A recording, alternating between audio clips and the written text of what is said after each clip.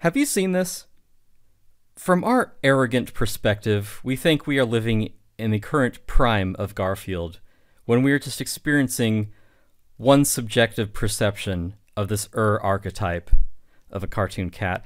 Our reality is a soap bubble. When it is gone, we are gone. Garfield exists as a concept in an uncountable number of potential states, each one feeling as real as you are. But this is only one of his 9 lives.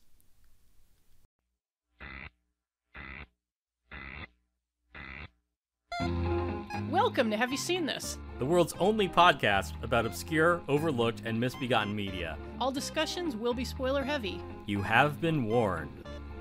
This show would not be possible without the support of our patrons. If you would like to support our show, join us at patreon.com/haveyouseenthis. For just $5 a month, get access to our Discord and all 3 episodes every month covering movies you've never heard of, or maybe wish you hadn't. So Jen, we're talking about a talking cat? Yes. The movie directed by David Dakota as Mary Crawford. And with fabulous special effects. No, well, good for us. I hope we didn't rope any other suckers into talking about this thing. Well, actually, I have to correct you right there. This is actually not about a cat that talks. This is about a cat that uses his psychic mental telepathy powers to communicate non-verbally. Yeah.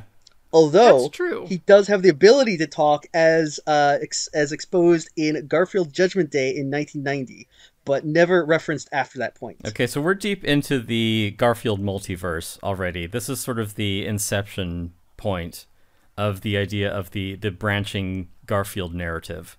Basically, Garfield is everywhere and nowhere. Yeah. This is a meditation on the sort of immersive, unknowable, subjective experience of reality as experienced by an orange cartoon cat. Man, I wish we could have gotten Carl Sagan on the show. Yeah, he'd get high as fuck. Well, he's a Mandela effect, and he ain't got no get wrecked. It's Garfield. That's what Lou Rawls would say. Yeah, we brought Bitter Corella along for musical accompaniment because you're such a Lou Rawls fan. I am, I love everything that Lou Rawls has ever said about Garfield. And he's had a lot to say. I'm not familiar with his other work, but... Yeah. Why did we pick this movie, of all movies, other than to just gaze into the abyss? Well, it's an interesting television special from 1988 called Garfield, His 9 Lives, but those of you who, like me, were, for whatever reason, obsessed with Garfield as a kid will know that it was based on a comic book, also called Garfield, His 9 Lives, which is kind of divisive in a weird way, at least, if we take Seth MacFarlane's opinion into the equation. Why are we doing that? I don't know. Okay. What, he's just like, oh, this isn't what real Garfield is about? Well, Mike, tell us about the clip from Family Guy that you told me about the other day. Okay, so Family Guy, you might have heard about it. It's a cartoon by Seth MacFarlane. It's from like the early 2000s, there's some episode. Right? Yeah, exactly. So there's an episode where Peter, or PETA, and his pals are in that bar they hang out in, mm-hmm. and Peter says something along the lines of like, you know what I like? Beer. I like beer. You know what I don't like? Garfield, His 9 Lives. And then he turns to the camera and starts saying, Jim Davis, I'm calling you out. Garfield, His 9 Lives. What the crap is this? It's like weird body horror. I don't like it. Look at this picture of Garfield killing an old lady. What the hell are you doing, Jim Davis? I'm calling you out. Now, you've made years of good entertainment, so I'm letting you off the hook this time. Don't you do it again! Anyway, and then it just returns to the normal episode. And, as a person who gets offended by cartoons, mm-hmm. I found that offensive because I don't think Seth MacFarlane has any business calling out Jim Davis, who is, is at the height of his popularity, decided to take a creative risk and create Garfield, His 9 Lives. Instead of playing it safe and just doing rape jokes like Seth MacFarlane. I was going to say, why can't we... Who's the boss references? Why can't we watch something wholesome like Quagmire raping Marge Simpson? Yeah, which that's what I'm itself saying. Is like Jim. isn't that sort of dimension jumping in a way? Yeah, but I think that maybe Seth MacFarlane had a bee in his butt, or I don't know. This could be some other writer in the Family Guy writers' room. I honestly don't know. But someone had a If bone only to we knew pick. someone who worked with Seth MacFarlane years and years ago. Careful, but I'm not unpacking that. Oh, I know. That's exactly right. Whoever it was, I think saw or read Garfield His 9 Lives, the comic, at a formative age, and it was upsetting to them, as it was actually a bit upsetting to me as a child, checking this out from my local library and reading, the story where Garfield is a laboratory animal being subjected to government experiments, or the one where Garfield... Yeah, why doesn't he just kick a dog and scarf lasagna? Yeah. Just play the hits, Garfield. Why doesn't he just beat Don't give Odie me- to death? Yeah, don't give me any of your like drum solo experimental shit. Just play the hits. That's right. So maybe as a kid this was kind of startling. Tim, had you read the source comic before? No, I just read the, Garfield becomes fat, Garfield is still fat, Garfield eats a lot. The top tier pantheon of Garfield books. Yeah, Garfield checks his body Yeah, the good mass shit. index. Yeah. Garfield gets fat shamed. Yeah, Garfield takes Lipitor. Garfield becomes fat Oh, positive. Garfield discovers Ozempic. The cat's fat, folks. Wow, these are kind of interesting. Right, yeah. I just think it's interesting. See, course, that's Mike the other loved reason all why of we these. had Mike on. Well, yeah, I do have all those Yeah, books. Right, yeah, so I wasn't familiar with all the variations, but I am familiar with the concept because I've read other things when I was at probably an age that was more open-minded to that sort of thing, not like 9. But Well, yeah, so I appreciate the concept. Yeah, so but what do you mean, like the idea of like a pastiche or some kind of like extension of like a comic concept into other universes? Yeah, the one that jumped to mind, which is neither recent nor early, was the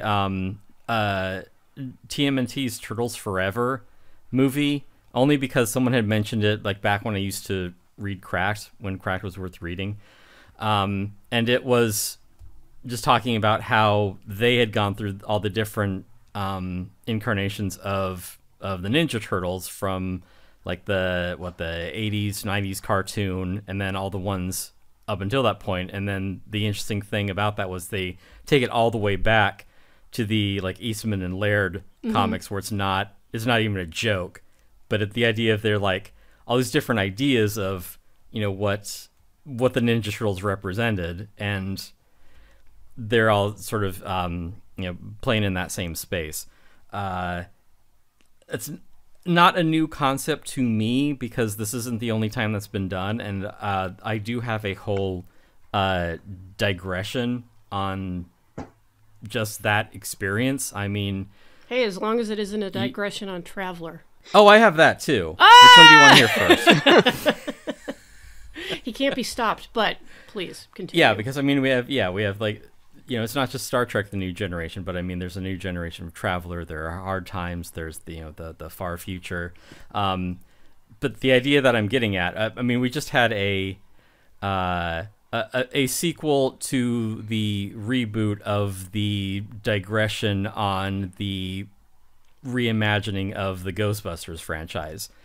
So it's something that I think Garfield was ahead on, in that we are seeing media properties being recycled and reimagined and remixed. Everything is a remixed notion.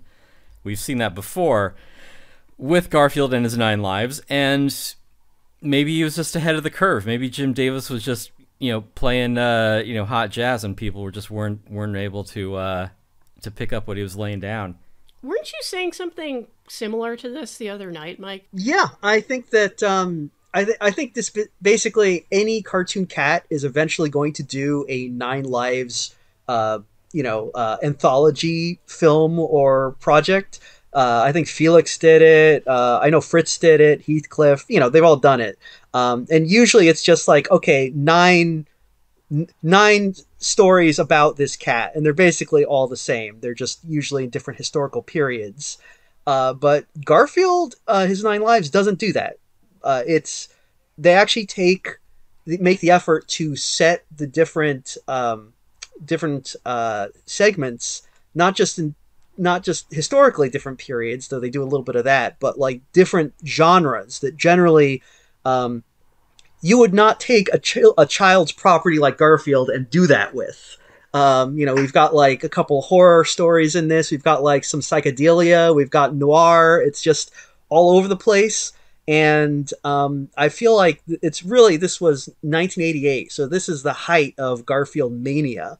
And, Jim Davis is like king of the heap, that he can do no wrong. I think he's literally printing money, and they're like, what do you want to do with us mountain of goodwill that you've accumulated? And he's like, I'm going to make something that will traumatize every child in America, because every child in America is going to buy this book.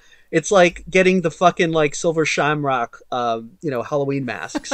So yeah, or at least page through it in Walden Books while your mom is shopping for a new bra at the May Company across the mall. Yeah, but I think pouring one out from Walden Books. Yeah, I think what he's doing by attempting to traumatize a generation of children is a good thing, because this is an entryway for kids to experience new and different kinds of comics, I guess, basically, or even art or stories, because you couldn't sell any of these individual stories on their own to this broad an audience of the Garfield consuming public. But Garfield is kind of that wedge. He's the tip of the spear to say, well, the story's got Garfield in it. You like Garfield, right? Well, how about a story about Garfield where he's a lab animal, and it's also kind of like a little bit of body horror. It's like it's a comic strip taken out of heavy metal, but it's about Garfield. Right. So and to clarify, it's sort of expanding. It's expanding people's horizons in a way that maybe they weren't ready for. Right, and to clarify the timeline a little, although I think I mentioned the dates earlier, mostly right now we're talking about the source comic book, which appeared in 1984, and even though a couple of the darker stories are present in the television special from 1988, just generally I feel like the comic has a more adult and dark tone to it than the TV special. Yeah, because a lot of the TV special feels like quite a bit of it would just fit right into an episode of Garfield and Friends. Yeah, I definitely think that TV channels balked at some of the stuff that was in the book, and they had to because some of the replacement stories in the television special are a lot more pedestrian, not just typical Garfield stuff, but also very typical 9 Lives fodder. Although Diana's piano is kind of surprising in that one, I think, but we'll get to that. Yes. Yeah, it's not a story that you would expect. Opening, Garfield gets even fatter again. Yeah, I watched Diana's piano. I was like, I can't jerk off to this. Yeah, I mean, I'll give it my best. My favorite compilation was Garfield gets his own TLC docuseries. My 600-pound cat. Yes. That's a big-ass cat. Let's see some of the other things in it. Because I don't know if we wanted to compare and contrast the special versus the comic. I have to be honest, some of the segments in the animated series are a bit of a punt, where it's like, we're doing one gag. Okay, another one. Or the animated special. But there are things in the comic book that I don't know. I know it's a cat book, but some of them are real dogs.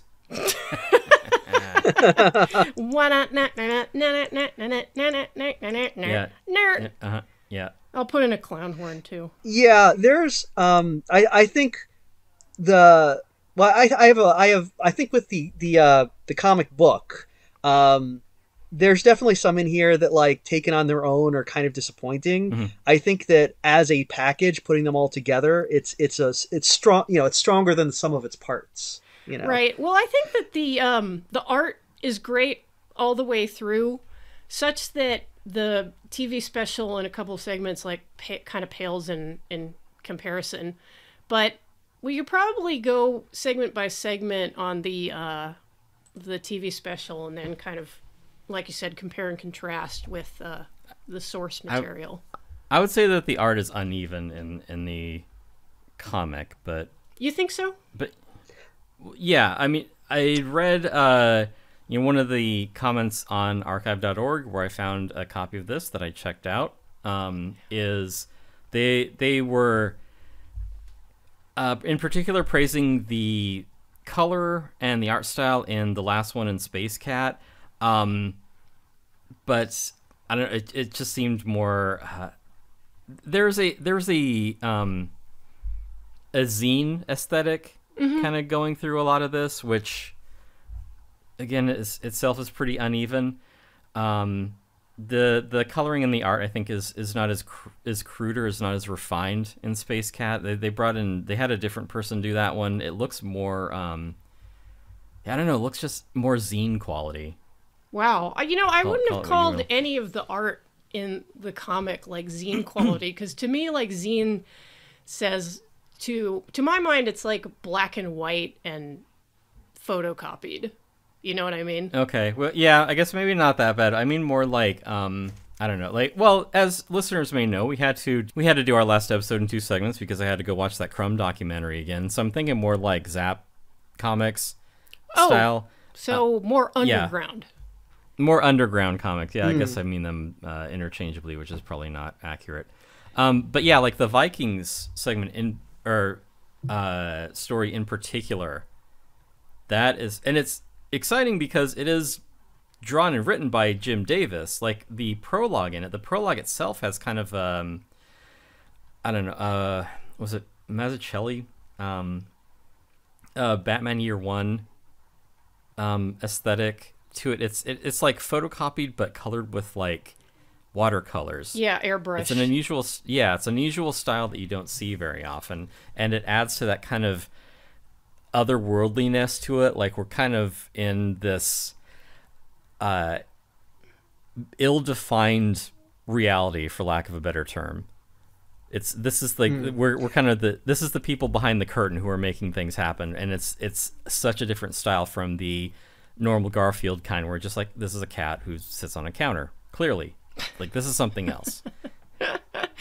Tim, when you said that, when you said you're evoking some comments from archive.org, I thought you were going to mention the 1-star comment from the guy who says that the file was uploaded incorrectly. Well, I mean, he's got a point, but that's for a different podcast. Well, that's the thing. Like, I read through the whole book and it worked fine, but this guy says like parts of pages are missing. They're replaced with text. There's a bunch of gibberish. Maybe he's just stupid and he doesn't know how to read a book. Because it worked fine for me. He was on a dial-up modem. The comment was from 1997. I tried to read this from Usenet. Yeah. It didn't work. Well, yeah, so the prologue has that weird, like, I don't know, Sienkiewicz kind of look. I'm just throwing out names. I couldn't pin down the exact style that I'm trying to describe, but suffice to say, it's different. It is funny reading it and looking at something from like a pre-digital comics era. Yeah. Like every page I looked at, I was like, oh, this was actually like laid out and pasted and painted and sketched or whatever, like on board, you know, at larger size and then shrunk down in print. Like, it's a very different feel from comics today. You can almost see the fingerprints, which is kind of cool. Yeah, that's kind of that underground comic look like I'm describing. Right. But yeah, no, there's definitely a feel of there's a texture to these stories where you can almost feel like, oh, yeah, water. You see the watercolors or the colored pencil, residue, which you don't get now where everything's just digitally colored. Yeah, or the extraordinary airbrush art later in the book. Yes. Right, and it does give more accolades to Jim Davis because we only know him as the guy who draws the orange cat with the big eyes. A pretty simple art style, but if you look at the credits on each of these stories, you see that, you know, the prologue is him, the lab animal, which is a completely different art style, like that's him. That has, you know, the way it's animated has more of a Don Bluth style. Yeah. Even the title for lab animal, like that's going pretty crazy. Yeah. So it reinforces that he is, in fact, a skilled comic artist, just, you know, happened to find success selling out with Garfield. Yeah, and especially knowing, like, the depth to which newspaper comic artists can sink. Like, I'm looking at you, Mel Lazarus. Like, right, yeah. Like, Jim Davis wouldn't draw a comic like BC, for example. Like, and you do see it in... And I'm very familiar with Garfield up through probably like 1992 or 3, when I got a little bit too old to obsessively reread Garfield books. Like, he does actually have like cartooning chops. It's a shame that Garfield didn't speak to you anymore once you became a jaded tween. I moved on. That would make another story for the sequel.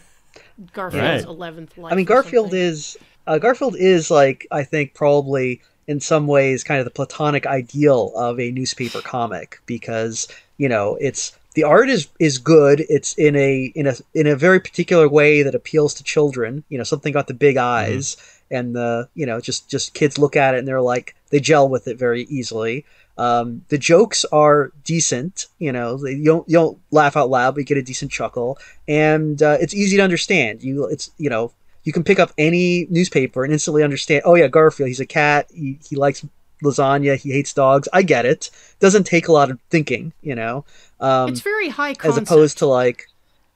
But yeah, his character is that and it's just like, pervasive that you understand Garfield. Like, he's kind of cultural wallpaper at this point.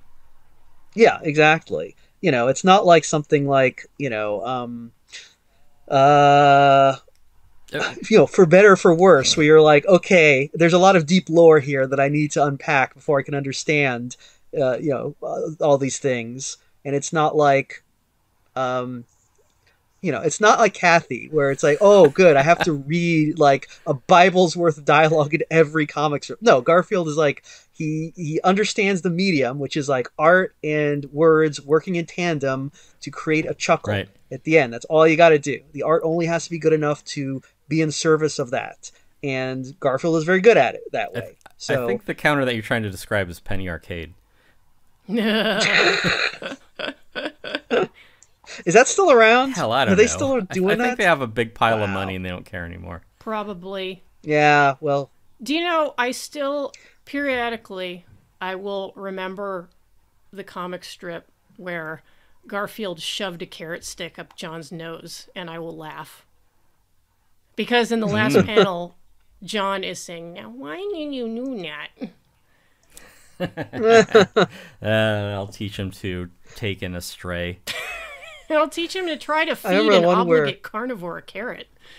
There's that too. There's one where he gets a camera shoved up his nose, and the doctor's like, looks like you've got a camera up your nose. And John's like, that's what I was trying to tell you.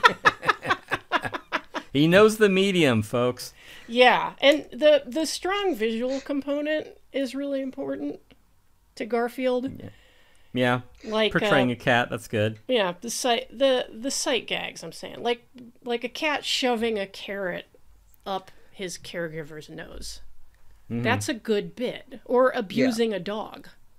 Right. Yeah. Jim Davis knows knows how to use the medium, and in fact, like, there are parts in both the comic and the animated special where Garfield is in those iconic poses, like the ones of like where he's got his mouth open and his head thrown back. He's just like an open maw, and he's like, you know, shoving lasagna into it, or like he's got his ears pinned back. Like he's got a palette of gestures to work with, and they're all iconic to the character. That's exactly right. I agree. I know. Do you want to go through the segments in the comic? Because, I mean, I mentioned that prologue where they're like, let's make a cat. Right. And, well, we can kind of go through the segments and point out where they diverge. And Tim, it sounds like you really want to talk about the segment in the beginning. I mean, I could do a whole thing that doesn't involve either of you. Which, kind of a waste of a guest. Maybe I'll just post it on my blog. Why make a thread on Blue Sky? Yeah, sure. Why not? Thread 1 of 9. Tim, his 9 posts. Yes, that's all you get out of me in a month. But please continue. Oh, well, I mean, I wanted to talk about the ones that they did and didn't include, because they had the prehistoric one, and that is pretty much a storyboard of what we saw in the animated special. I noticed they took out the George Burns joke. I guess maybe that it wouldn't age well. People wouldn't get it. Maybe I don't cut for time. Remember when he died. Maybe he was already dead at that point and they thought it would be tasteless. I think that, yeah, maybe it's cut for time. The one that threw me, though, is the Vikings, the Minnesota Vikings, as it turns out, segment. Oh, George Burns died in 1996. Never mind. Oh. Yeah. Maybe they just didn't want to piss him off. Oh, so yeah, he was still around. They could have done the joke. Oh, yeah. Well, George Burns and his 9 lives. He's been around maybe forever. honestly, they probably just were like, they didn't know how to caricature George Burns. Oh, yeah, because even in the know. comic, it's just the top of his head with a word balloon being like, "This is George Burns," because he's old as dirt. Yeah, I think the cave cat segment. I mean, like Tim said, it's pretty much identical in the comic book and the cartoon special, and it is exactly what you would expect the first of the 9 lives to be. It's going to be set in prehistoric times. You know, they always are in the 9 lives thing. He's gonna do and he's gonna do, like, you know, he's gonna be saber-toothed. He's gonna meet dinosaurs. He's gonna do caveman it's Garfield gags in his wheelhouse. And so that's all stuff that you would expect, all things that you would expect in Garfield's. Can I interrupt you for a minute just to say how much I love the design of the proto Garfield? Like, kind of like the round, undifferentiated body, the saber teeth, and like the dinosaur-like tail. It's a very funny character design. Oh yeah, I mean, it is kind of props to them. They didn't just do Garfield with saber teeth. They did design him slightly different, indicate that this is technically a different character. The Garfield. The earlier evolutionary. Yeah. This particular story, like, I don't think it's particularly strong or not strong. It's extremely average. It's perfect it's like for fine. Garfield. Because, like I said, it's exactly what you'd expect. I think it's actually kind of important, though, because Jim Davis, in this book, there's some wild ones. There's some, like, crazy ones. So he's got to ease you into it. So the first one you get is like, oh, okay, this is very normal for Garfield. This is familiar waters.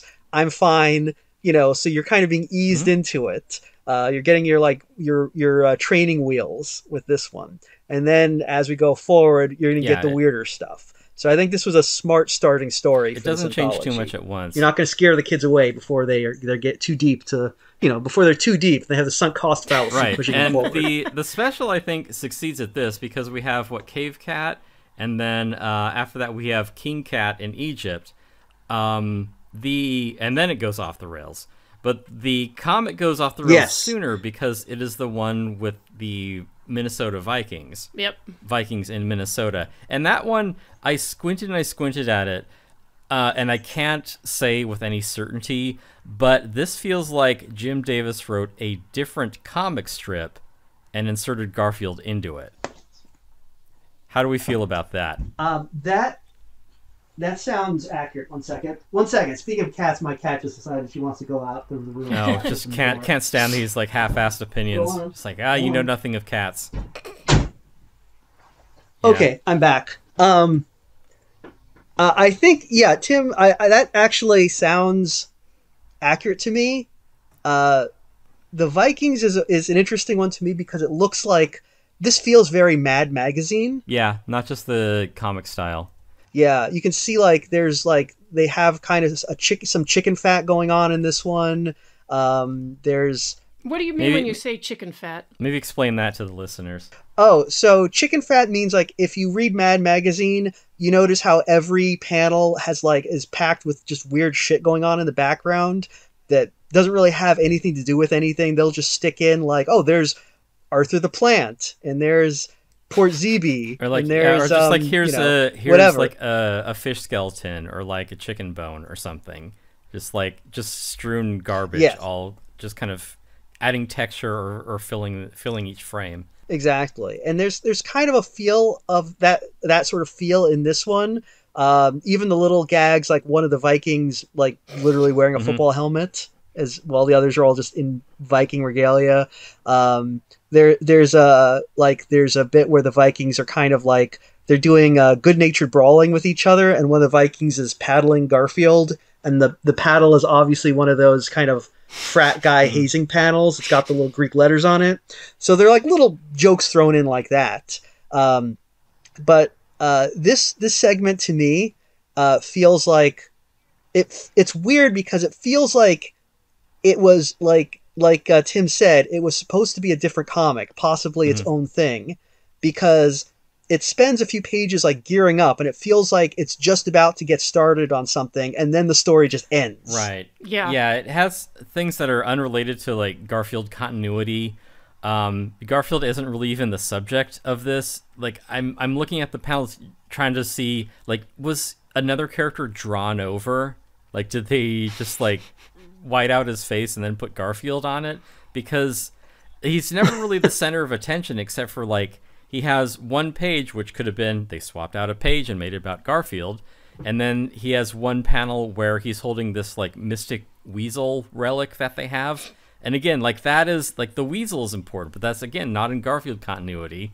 Ooga. But then it talks about these 4 or 5 other Vikings, and it's like this isn't about Garfield. Garfield appears in it, but it in the same way that what is it? That like, you know, to go back to another recycled property, in the same way that, you know, Harold Ramis is in the 2016 Lady Ghostbusters movie. So it's not really that. Yeah, this story also, because it kind of like just cuts off just as it's getting started, it ends up to me feeling like its real reason for existence is so that they could draw that one panel where the Lady Viking is like busting out of her shirt. This was probably rejected by Mad or Cracked. I mean, hey, that's good enough. But Jim is like, I already drew this whole thing. I need to monetize this. This Garfield money is going to dry up any day now. He was like, this is going to be the next big thing. Right. Trust me on this. You know? It does feel like it could have been like a pitch for something, like if not a comic, like a show in the vein of like that early Mel Brooks thing when things were rotten, which is all about like Robin Hood in that era. Because the premise of this segment is basically Vikings are unfrozen. They descend on St. Paul. In modern day, they pillage it. They come from 984, awoken in 1984. The actual year, right. Not the allegorical year. Right. They're forced to adapt, but eventually their inner Viking nature becomes too strong. Yeah, very and prejudiced against return. Scandinavians, I gotta say, Jim.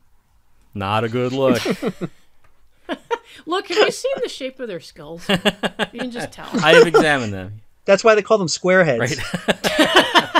Can I say that on air? No, we'll like, bleep it get out. some calipers. Yeah.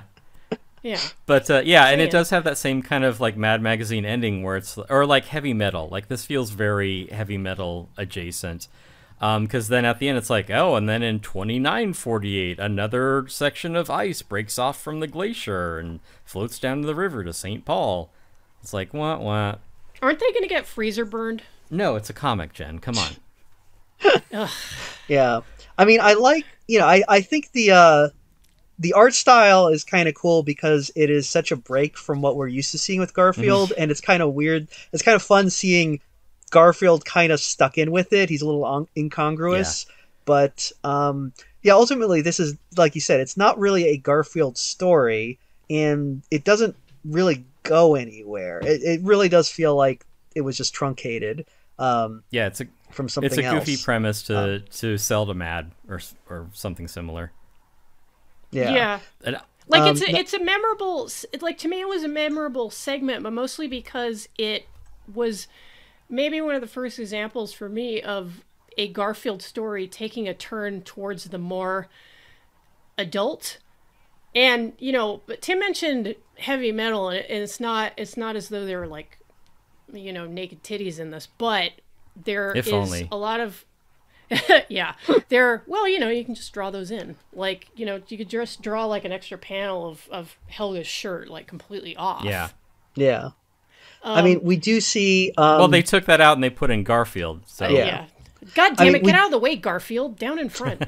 It is, but you're right. It is kind of adult because, like, obviously we've got Helga in her, you know, her metal Viking bra. Like we have some punks snap her bra strap at one point. We have when the Vikings are grabbing people, we could get a panty shot of some random woman.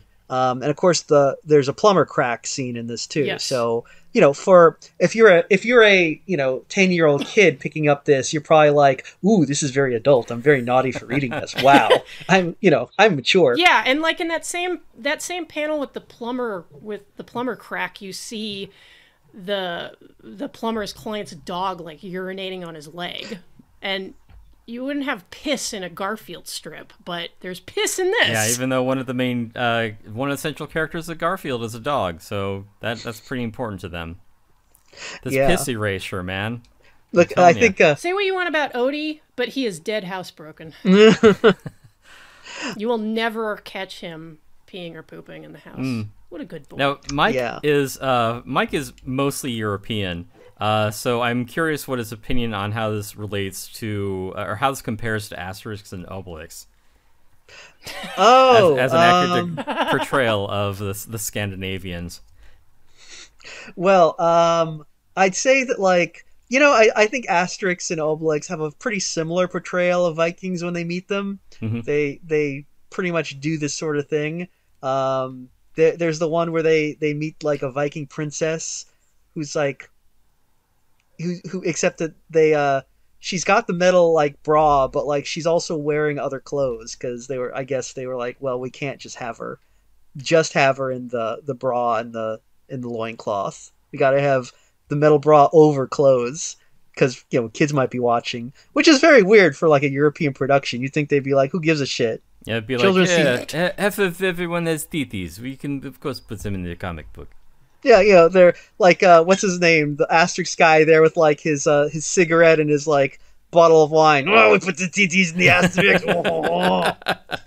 Well, you know that at his drawing table, like nearby him, there's a drawer which is just crammed full of naked drawings of the Viking princess. And of Garfield. Just getting railed by Garfield's big old titties. Yeah, if you read an Asterix comic, you'll know which character they're jerking off to. It's really obvious. Cleopatra is a big one for them. Yeah, no shade though, but yeah, cartoonists are some of the horniest people you will ever meet because they spend all their time drawing and not talking to girls. Truth. Hey, just look at Mike. Yeah, truth. Right? Yeah. Now, Mike definitely has a drawer full of dirty drawings. Just the one drawer. I've seen some of them. Yeah, you act like I don't. You act like I don't just put them on the internet. That's also right. Like, yeah. everyone, look at this. It was like, Do you think that Mike has any shame? Mike's Really? thing is, look at me, I'm a pervert. it was like, hey, everyone, I have a superpower. I can make my own spank bank. Look at that. Smart. But none of them are of that Viking chick, huh? not yet. But you know, I mean, I think like when I was a kid, when I was at the age when I was reading this, it was like that wasn't the sort of thing that appealed to me. It was like, I don't care about like this Viking chick with big titties. What if Garfield was fatter? I think that would be interesting. What if he ate Let's do like more of that. 6 pans of lasagna? 6. Oh my god. So this one is not in the animated special. They replaced this with King Cat, I think. Yeah. Yeah, I was this gonna say got- we've spent a lot of time talking about the Viking segment from the comic. Very little talking about what it's replaced with in the special. I don't know if you guys will have a lot to say about this one. Well, a lot of these are just kind of slotted in, just barely. like work for hire caliber things. Like this is something that would have been on like a Saturday morning cartoon show where it's just like, yeah, here's a King Cat segment. Here's another bit from the 1700s. It's just gonna last a scene and a half. Right. Yeah, you expect to see U.S. Acres immediately after some of these segments. Yeah. Right. Yeah. Stunt cat. That is one joke. Yeah. And it's like, yeah, that was my fourth life. I mean, they were get like, out. look, we only have 40 minutes, and this is running a little long. Do the fourth one real fast. Yeah, the weird thing about it is that looking at the runtime for this special, it's the last two segments are a third of the runtime. They really rush through a lot of these. Yeah. Well, King Cat is, like he said, it's a pretty typical Garfield adventure. It feels like it could be in an episode of Garfield and Friends. I think as a kid I would have appreciated it just because my understanding of what history was that it went from like dinosaurs, Egypt, Rome, colonial times, now. That was my concept of history. So Egypt was like, okay, that should be there. That should be number 2. I get it. It's more accessible for the Garfield consuming public. Yeah. I think it's a little disappointing to see King Cat and be like, this would have been better. I mean, or not better, but like they had an opportunity to do this in like, I don't know, hieroglyphic style, which I think would have been an interesting, at least given it some visual flair, even if the story is pretty pedestrian.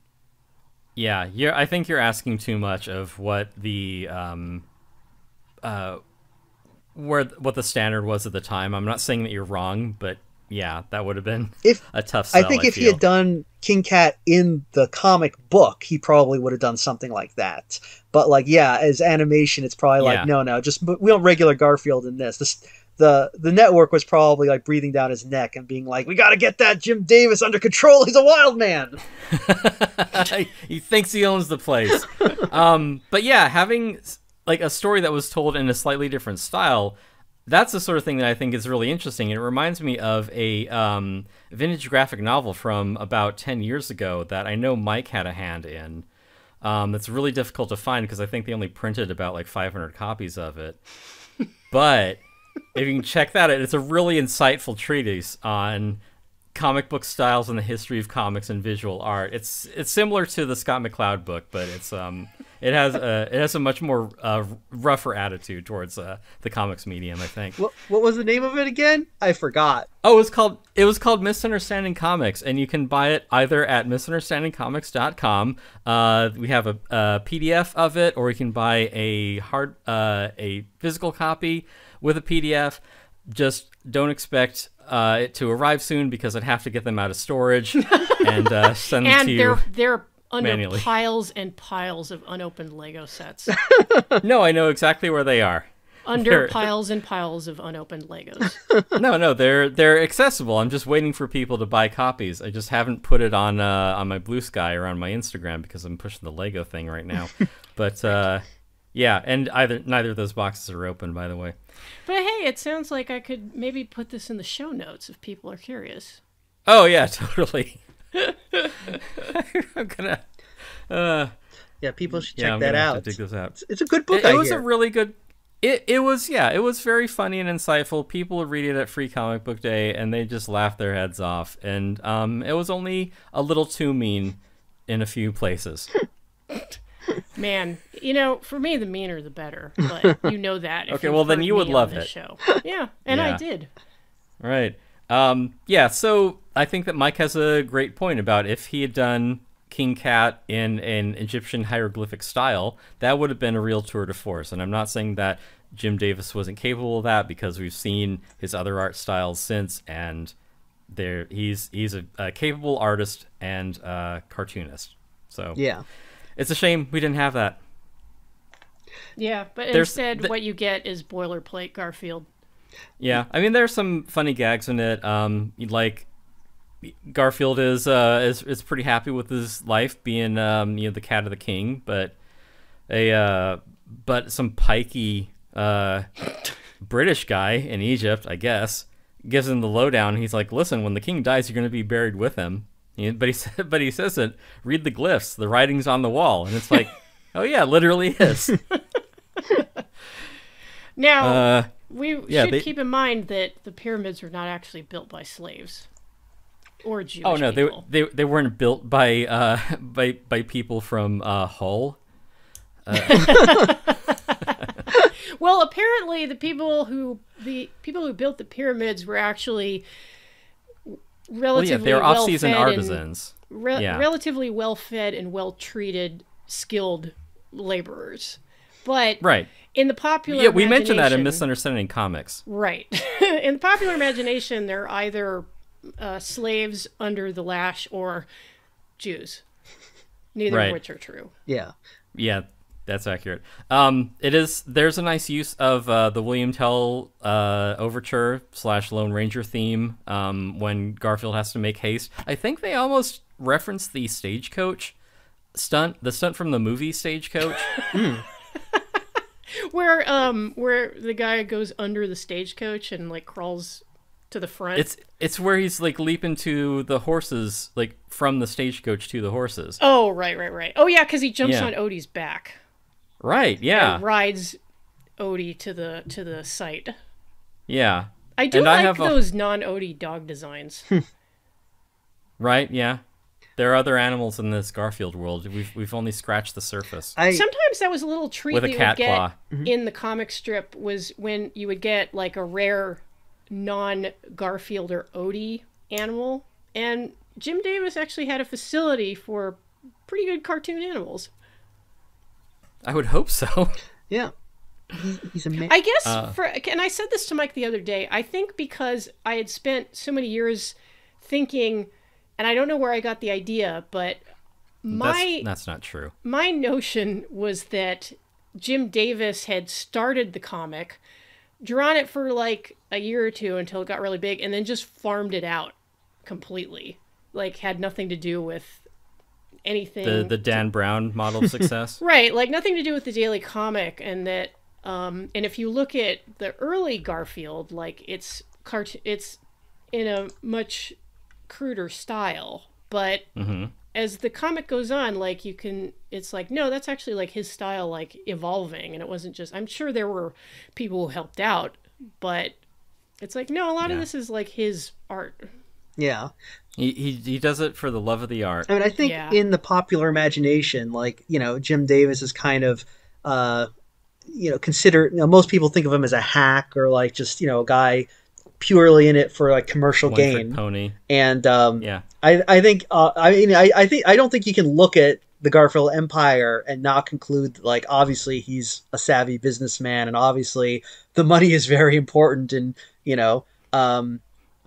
but when you look at things like Garfield's 9 Lives and some other projects, like he does have flashes of like crazy creativity that really shows like, yeah, this guy he's got it. He loves to create. He's a skilled artist. He is an artist. Yeah. It just happens that one minor facet of his art style happened to blow up and eclipse anything else that he was capable of. So it's like, ultimately, Garfield, His 9 Lives is really more for Jim Davis. Yes.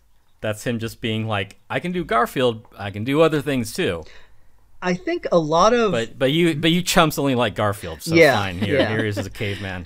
The thing with Garfield and Jim Davis is, you gotta respect Jim Davis in the sense that, like, this is a guy who, when he created Garfield, he understood, like, I don't need to rule the world. He's not like a late stage capitalist.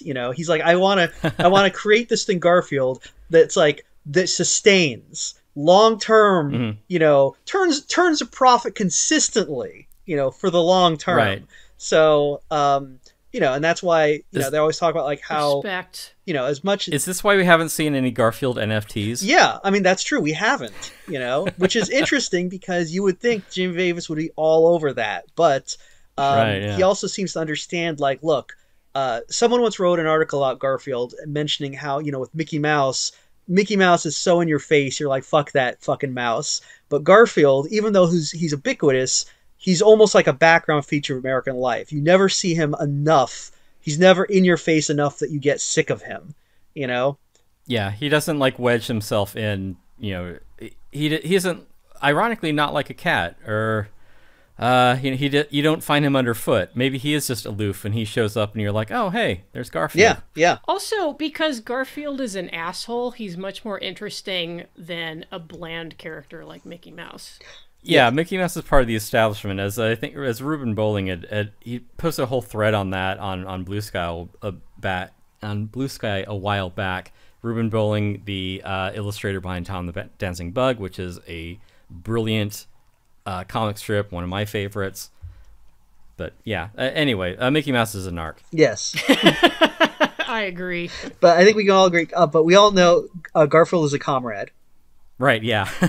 That's right. Now, because in the next... Just not when it comes to lasagna, huh? No. Lasagna, well, see, he's all like... I think Garfield would agree, like, look, I agree in that to abolish private property, but lasagna is personal property, so I can eat it all. That's right. He understands the difference. Yes. Yeah. Now, the next story in the comic book is kind of interesting because this is the one where Garfield says "a cab," so you know.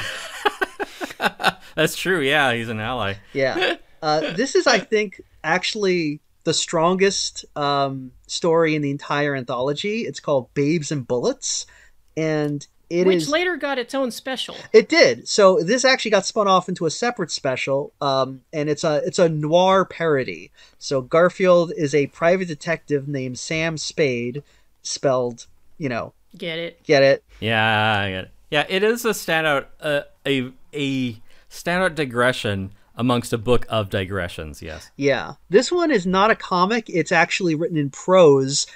With some nice kind of black and white pencil illustrations in a much more realistic style. So it's a world of anthropomorphic cats that kind of like in a 1940s kind of not San Francisco actually. It's very specifically not right. San Francisco, Yeah, they do call that specifically. Yeah. But yeah, it is a pulp noir story, and it even is told like one because just from the first page alone. And I don't know if this is endemic of the pulp writing style, but it repeats itself not just for comedic effect, but if you're churning out pulp noir, you're also doing your damnedest to try and inflate that word count. Yes. And this certainly does that. Yeah, like that dust on that desk is real thick. Yeah. Right, yeah. Let me mention the dust twice. I just soaked you for 22 cents, my man. So this one I think is good, not just because it's again, they're doing something different because it's like the illustrations are very unique. It's very different from Garfield's usual stuff, and it's in prose format, and it's actually a pretty good spoof of the noir style, but with the jokes are pretty constant coming through. So every paragraph's got a couple. So it's chock-a-block with chuckles. Yeah, and that the art is such a departure from what you're expecting, although it is by a different artist, so it's like, well, I guess it's kind of a gimme. Yeah. But yeah, it is such a different depiction of Garfield in this context that I'm like, hey, I appreciate that. Yeah. I also think this one is interesting because as a noir parody, it also works as an actual mystery, which is very refreshing because every time that you read anything that's either a noir parody, in fact, even most mysteries are not actual mysteries. They pretty much tell you right off the bat like who the villain is. It's like when I saw like Who Framed Roger Rabbit and Judge Doom walks in, it's like, what was that guy? Duh. This one, there is an actual mystery with suspects, and Garfield has to use like facts and logic to figure out who done it. So I actually really like that about this one. I mean, there's a central mystery to Dead Men Don't Wear Plaid. Let's just keep that in mind. Once you find out what Fock is. This one also... Well, you see, it's when a man and a woman... This one also is interesting because I think it gets a little spicy. The murderer is a priest, which I think took some balls to kind of do that. He doesn't touch any kittens, though. No, well, he's Greek Orthodox, so... Oh, yeah, because I think in the Greek Orthodox Church they can get married, so they don't necessarily have to turn to children. Now, Yeah, you couldn't get away with that with the Hays Code. no. Now, it is interesting because in the special that they based on this, they did it a little differently because it's in the normal, because that special basically Garfield is having a daydream about being a detective, and so it's all his dream, but it's done in the normal Garfield style. Garfield just looks like Garfield in a trench coat, but all the other characters are just human. So Garfield's going around interacting with humans, and they're interacting with him, and they never bring up the fact that he's a cat, which means that all the cat pun names, which are in this, which make sense because they're cats, are just in that, and people are just named things like Tabby and Felix, and it's never remarked upon.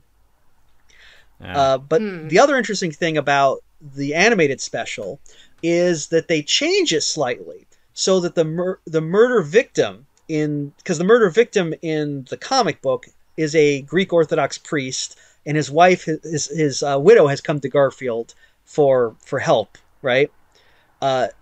In the animated special version, the victim is not a priest; he's a university professor, but he teaches at a Catholic university. So the villain is still a priest, but the villain is a Catholic priest, and the priest does still kill the professor in this. So there, I think, we can all get behind that. Yeah. So there are a few changes. They do a few changes to kind of make it so that that makes sense, because the coroner doesn't say anything about going to the dead guy's church. Instead, he says, "Oh yeah, my kid went to some of his lectures at the university." But otherwise, it's almost exactly the same. Though Odie does a cameo in the TV special as the janitor who shows up, the old Tom in the comic book. Oh, Tom, like Tomcat. I get it. Exactly. Yep. Yeah, they've rated my Aslan naming schemes from my Traveler game. No, because I had a character called Kaliko. And another one called Shorotar. Mr. Kaliko Didn't have a Metasphinx though. Yeah. So the animated special that they based the animated Babes and Bullets doesn't have the same style as the comic book, but I think it's a fairly decent special in its own right. I hope they at least left the joke in where Garfield says, "You're fucking like a damn Chinaman." Wow, Garfield is canceled. It's not the preferred nomenclature, normal. I feel like I'm reading the back matter of one of the Watchmen chapters, flipping through this, but it's nice. It's a nice change of pace, so I appreciate that. And then what happens in the special is they, I don't know if maybe they decided ahead of time they were going to save that for its own special, but they, in the Garfield is Nine Lives TV special, they basically just move up the garden one, which is, in spite of being a little bit of a damp squib of a story in the comic, has some really wonderful art of a kind that you don't really see much anymore, because it's a very 80s kind of style. But on the screen, it just really pales in comparison to the source. It's both of them have a kind of psychedelic Alice in Wonderland, copyright Disney, aesthetic to them. Yeah. There's a very Lisa Frank feel to them. Yeah, the airbrush art and all the little details, some of which most of which are transferred directly into the special. Like you see, whatever the fuck that floating calliope with the music notes is. They name a bunch of weird shit. Stuff that is just weird. It does seem like they're setting up a Garden of Eden allegory, because it is about a girl and her cat, and they just kind of hang out and they just enjoy what they're doing. And then, who is it? The creator of the universe, Uncle Todd, rhymes with God. Right, yeah. Oh. But also evokes the German word for death. Okay, yeah. Whoa. Good. Yeah, you like that? Yeah. there's layers in this one. Yeah. So they're in kind of a Candyland. It's like it's a Garden of Eden by way of the music video for Katy Perry's California Girls. Yeah. So imagine that landscape. Yeah, I mean, you're right, because like the thing is, the star of this one is really the visuals, because they're obviously going for a very specific kind of psychedelic feel, which is not just in the visuals but also in this oddity of the story. And when they put it in the animated special, they're trying to capture that feel, but like they don't have the airbrush look that really sells it. So it just kind of looks like, I don't think they have like the production time or the budget to replicate that style. Why didn't they get the Thief and the Cobbler guy? He's got to be... No, he's anime. He's drawing right now. Wow, you anticipated my joke, Tim, because I was going to say, like, they could have got a Richard Williams type, except then this segment would never have appeared. And he would have still been working on it 30 years later. What about the Raggedy Ann and Andy people? They could have gotten them from what episode was that? 20? Same people, Tim. God. Or was that the one bit? Is kind of... Doesn't matter. This one was a little weird, though, because I feel like, similar to the Viking segment, this one just ends just as it seems like it's about to take off. Right, and I was going to say about that it is interesting how many of these Garfield stories are about returning to a comfortable status quo. Which, I mean, does gel with the theme of the Garfield comic strip. Mm-hmm. It does seem weird to me that each of them are about Garfield's 9 lives, but like the Viking one in particular, what happens to Garfield? And the same thing with the Garden of Eden, it's narratively inert. Mm-hmm. Yeah. In fact, it is particularly called out where Uncle Todd brings this forbidden crystal box on a toadstool and he says, "Don't open it," and they're like, "Got it." Yeah, that's it. You would think it was my group of Traveler players, where I say, if you go there, something might happen. They're like, okay, got it. Don't go there. Thank you. Fuck no. Thank you for warning us. Something interesting might have happened. Yeah, I feel like when he was putting this together, like he had really cool ideas for like the aesthetic of each story. Like he was like, okay, this is going to be kind of a Mad Magazine heavy metal type look, and this one's going to be kind of a airbrushed wizard on the side of a van type look. Awesome. And then when he actually came to putting them down on paper, he was like, oh, this has run too long. Okay, just end it. People aren't going to pay attention to the story. Yeah, just being like, Lisa Frank, can you give me 6 minutes of psychedelia? And she'd be like, yeah, sure, I guess. Well, think about where the story would have gone if they had opened the box. Well, it would have gone somewhere. Right. Which it didn't. Right, but as much as... But it's strange because maybe it was meant as a counterbalance to the stories in the comic, which do make you feel a little uncomfortable. Like, if they'd opened the box, then, like, what does the segment turn into? I'm imagining, like, they get Wayne Barlow to illustrate it, and Garfield goes to hell. Well, Shit. I mean, something changes for now. Garfield. Yeah, see? You're like, oh, it would be so awful if something interesting... Here, can you, like, write that down and send it, like... I can CC you on the email chain for my travelers. Garfield goes to hell. Right, yeah. Be like, look, something interesting happens. See, you're rewarded when you engage with the... I'm just... Mm-hmm. They can't hear you, Tim. They're too busy delivering the mail. Right, yeah. Well, I mean, this is... Well, you're also correct that, like, the Garden and the Vikings share that issue where Garfield is a mere bystander in his own story. Right. Like, he doesn't do anything. If anyone can be said to be like causing anything, like Chloe, the girl that he's hanging out with in the garden, is probably the more of a protagonist, and she doesn't really do anything either. Again, I think he just had a look and he was like, oh, this is gonna be cool. Let's do that. It's kind of like Tim said, it's kind of a Garden of Eden type story, except without the fall of man. So I guess that that's an interesting way to look at it, but it doesn't make for much of a story, you know? Yeah. Well, I guess crazy visuals. The original concept for the comic was aspects of the cat personality and exploring that in these different facets of Garfield, the 9 lives.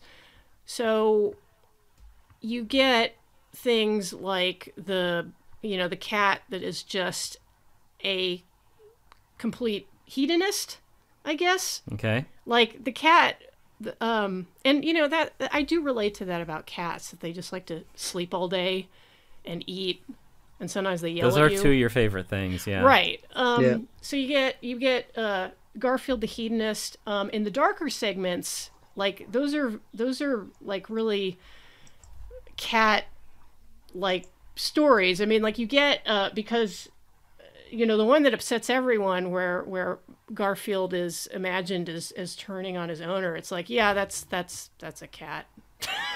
Yeah. Like your cat would 100% kill you if it was big enough. Right. Yeah. Well, the thing is, the garden segment, it kind of does violence to the idea of a cat, because it's like, oh, you're telling me that there's a thing to be curious about, and the cat is like, nah, I don't think so. Right. Yeah. That doesn't wash. That's true. You would think at least like Garfield would have knocked it off the toadstool. Yeah. Yeah. Like he's an unwitting catalyst. Oh. Like as Chloe was saying, Garfield, don't you dare push that Right. off the toadstool. And the cat's She was like, no, no. fuck you. Yeah, just Chloe looks just no. just looks Garfield, dead Garfield! straight at her. So then she just becomes like Kinky Candy. Garfield, no, Garfield. No. Oh, I would love to watch 45 minutes of that, just back and forth. And you do every Friday. Yeah, but I don't love it. Tim is not a hedonist. It's very German Lutheran of him. Right, yeah. It's my own mental flagellation. It's just watching TV that sucks. But anyway, about this cartoon. So yeah, I think again, the look is really what is important for this segment. At least in the book. It's one of those no plot, only vibes, which works just fine in the book. I think it's doesn't translate as well to the screen because they don't have the budget to really make that real. Also, they have that awful voiceover. Yeah, I didn't like. You know what this segment should have just been, honestly, is look, just have them dancing around in the field and play a song. Have Lou Rawls cover, fucking Strawberry Alarm Clock or something, and you got your segment. Yeah, yeah. It can be a superior magical mystery tour. Yes. Yeah. It should have been. Oh, they should have animated it to look like Yellow Submarine or something. They probably could have done that. Yeah. That's oh true, yeah, that because was then you done on a get shoestring. Yeah, you get the ornate art, but it's in like a 2D style, so that's a little more manageable. Yeah, I mean, I think that would have looked really good in the cartoon, but it's fine. It's not like I'm giving the garden kind of a pass because I think he was just going for a vibe.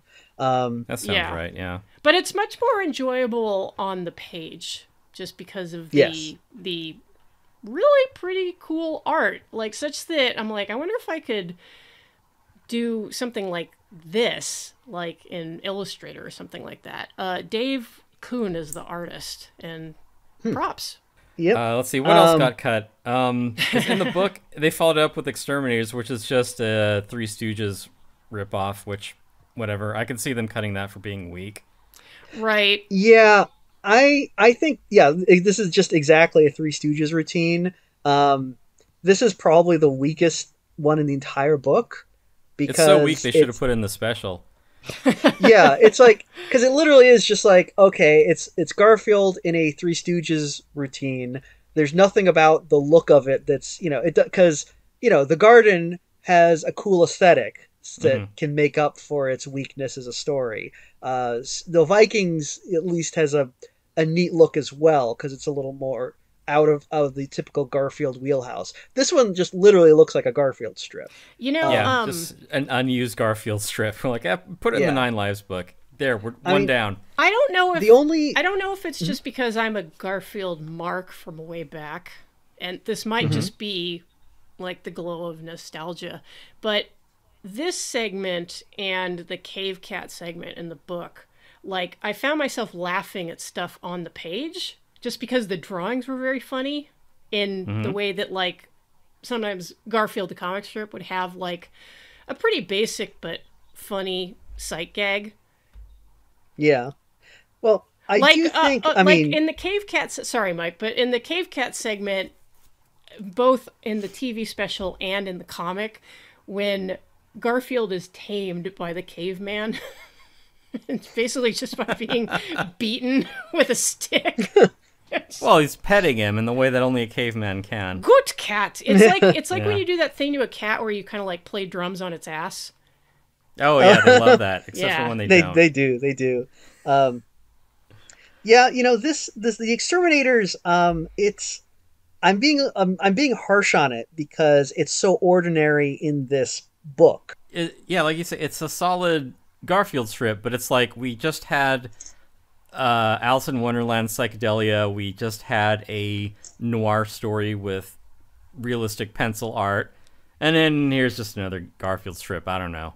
Yeah. And it is and it does feel more, less adult than the rest of the material because, it's like basic simple sight gags, and then it ends with them feeding a mouse to an old lady, and she enjoys it. Like, that's like a pretty childish storyline that like a kid would laugh at, which is fairly in line with a lot of Garfield.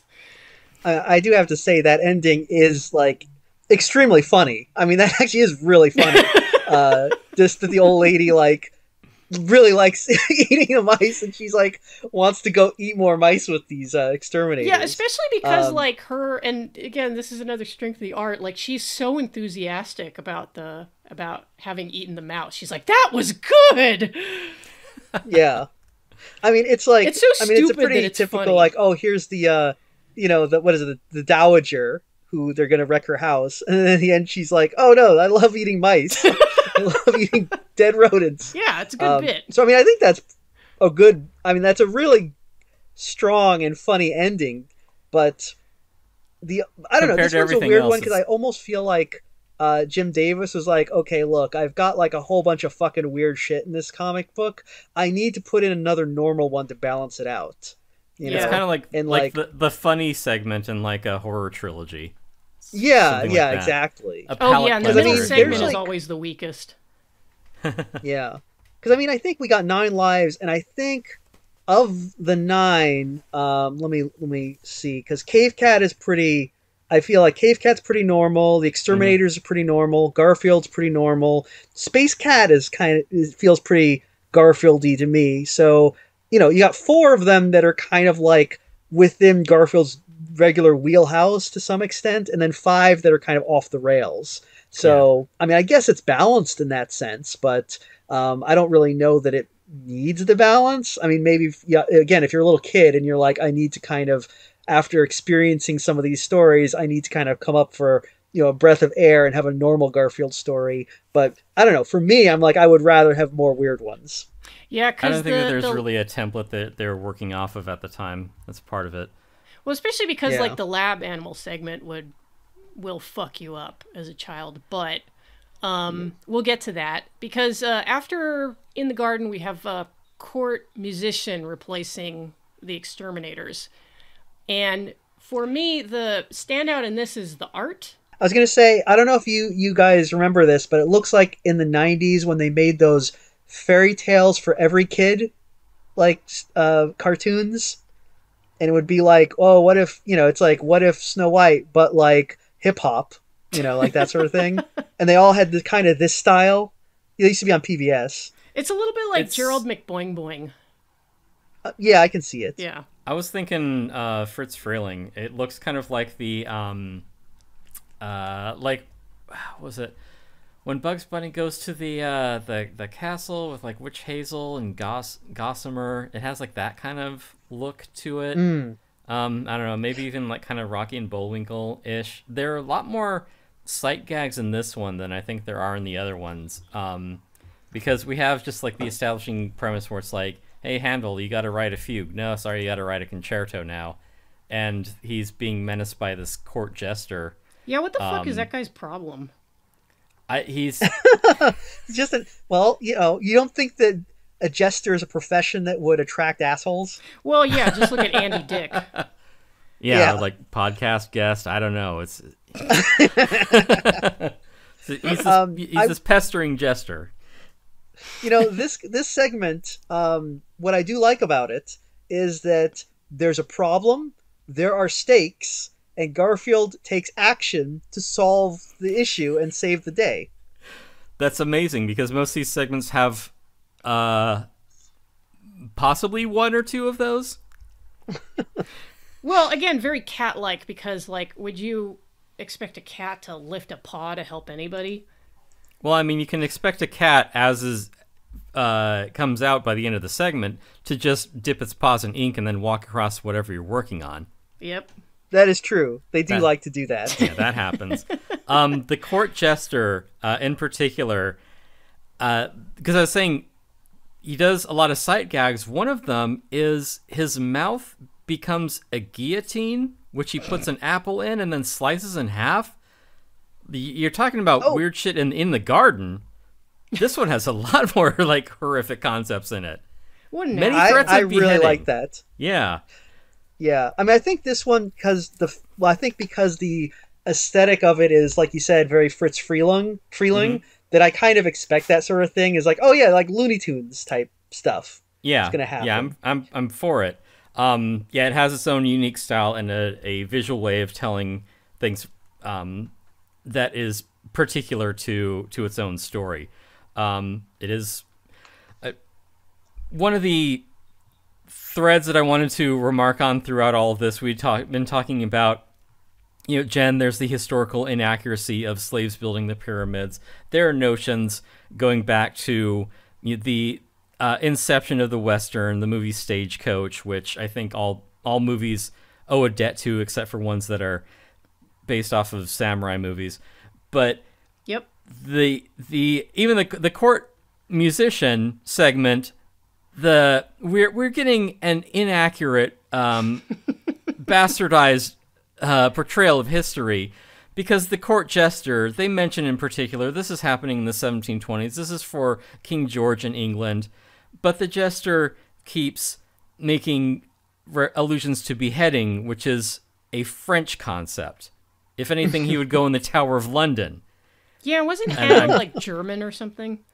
Yeah, I'm just saying we're getting this this game of telephone through history, and well, hey, maybe I don't know. I didn't live in Georgian England, so I'm just saying that Garfield's 9 lives are fundamentally unknowable. I sure hope someone got fired for that blunder. Yeah, definitely. Then we did also get the Exterminators truncated down into Stunt Cat, which is just Ignatz and Crazy Cat. Yes, that's one for the. This segment is one for like the kind of person who spends all their time at Comic-Con at that one like comic cartoon museum booth, like talking to the like 87-year-old artists there. Ugh. I thought this was like a Bambi versus Godzilla cartoon. Well, I will say that like comic nerds who are into Crazy Cat, worst people, just the worst. It's like, oh, you know, actually, it's very interesting how like George Harriman had all these like weird background. Yeah, okay, that's nice. Oh, you know, actually, do you know Ignatz Mouse is actually gender fluid? I don't care. He's a cartoon mouse from 1920. Non-binary cartoon mouse, yeah. Well, guess what, bitch? It turns out that Garfield is also gender fluid, as we learn later in the special. That's true. And that is canonical. Jim Davis has said that. Garfield is neither male nor female. Yep. He is both and all. Yep. Well, no, that doesn't track with the cave cat segment, though. Or perhaps we're talking about divergent or convergent evolution because the girl cat species does appear. Oh, Garfield is a he/him lesbian.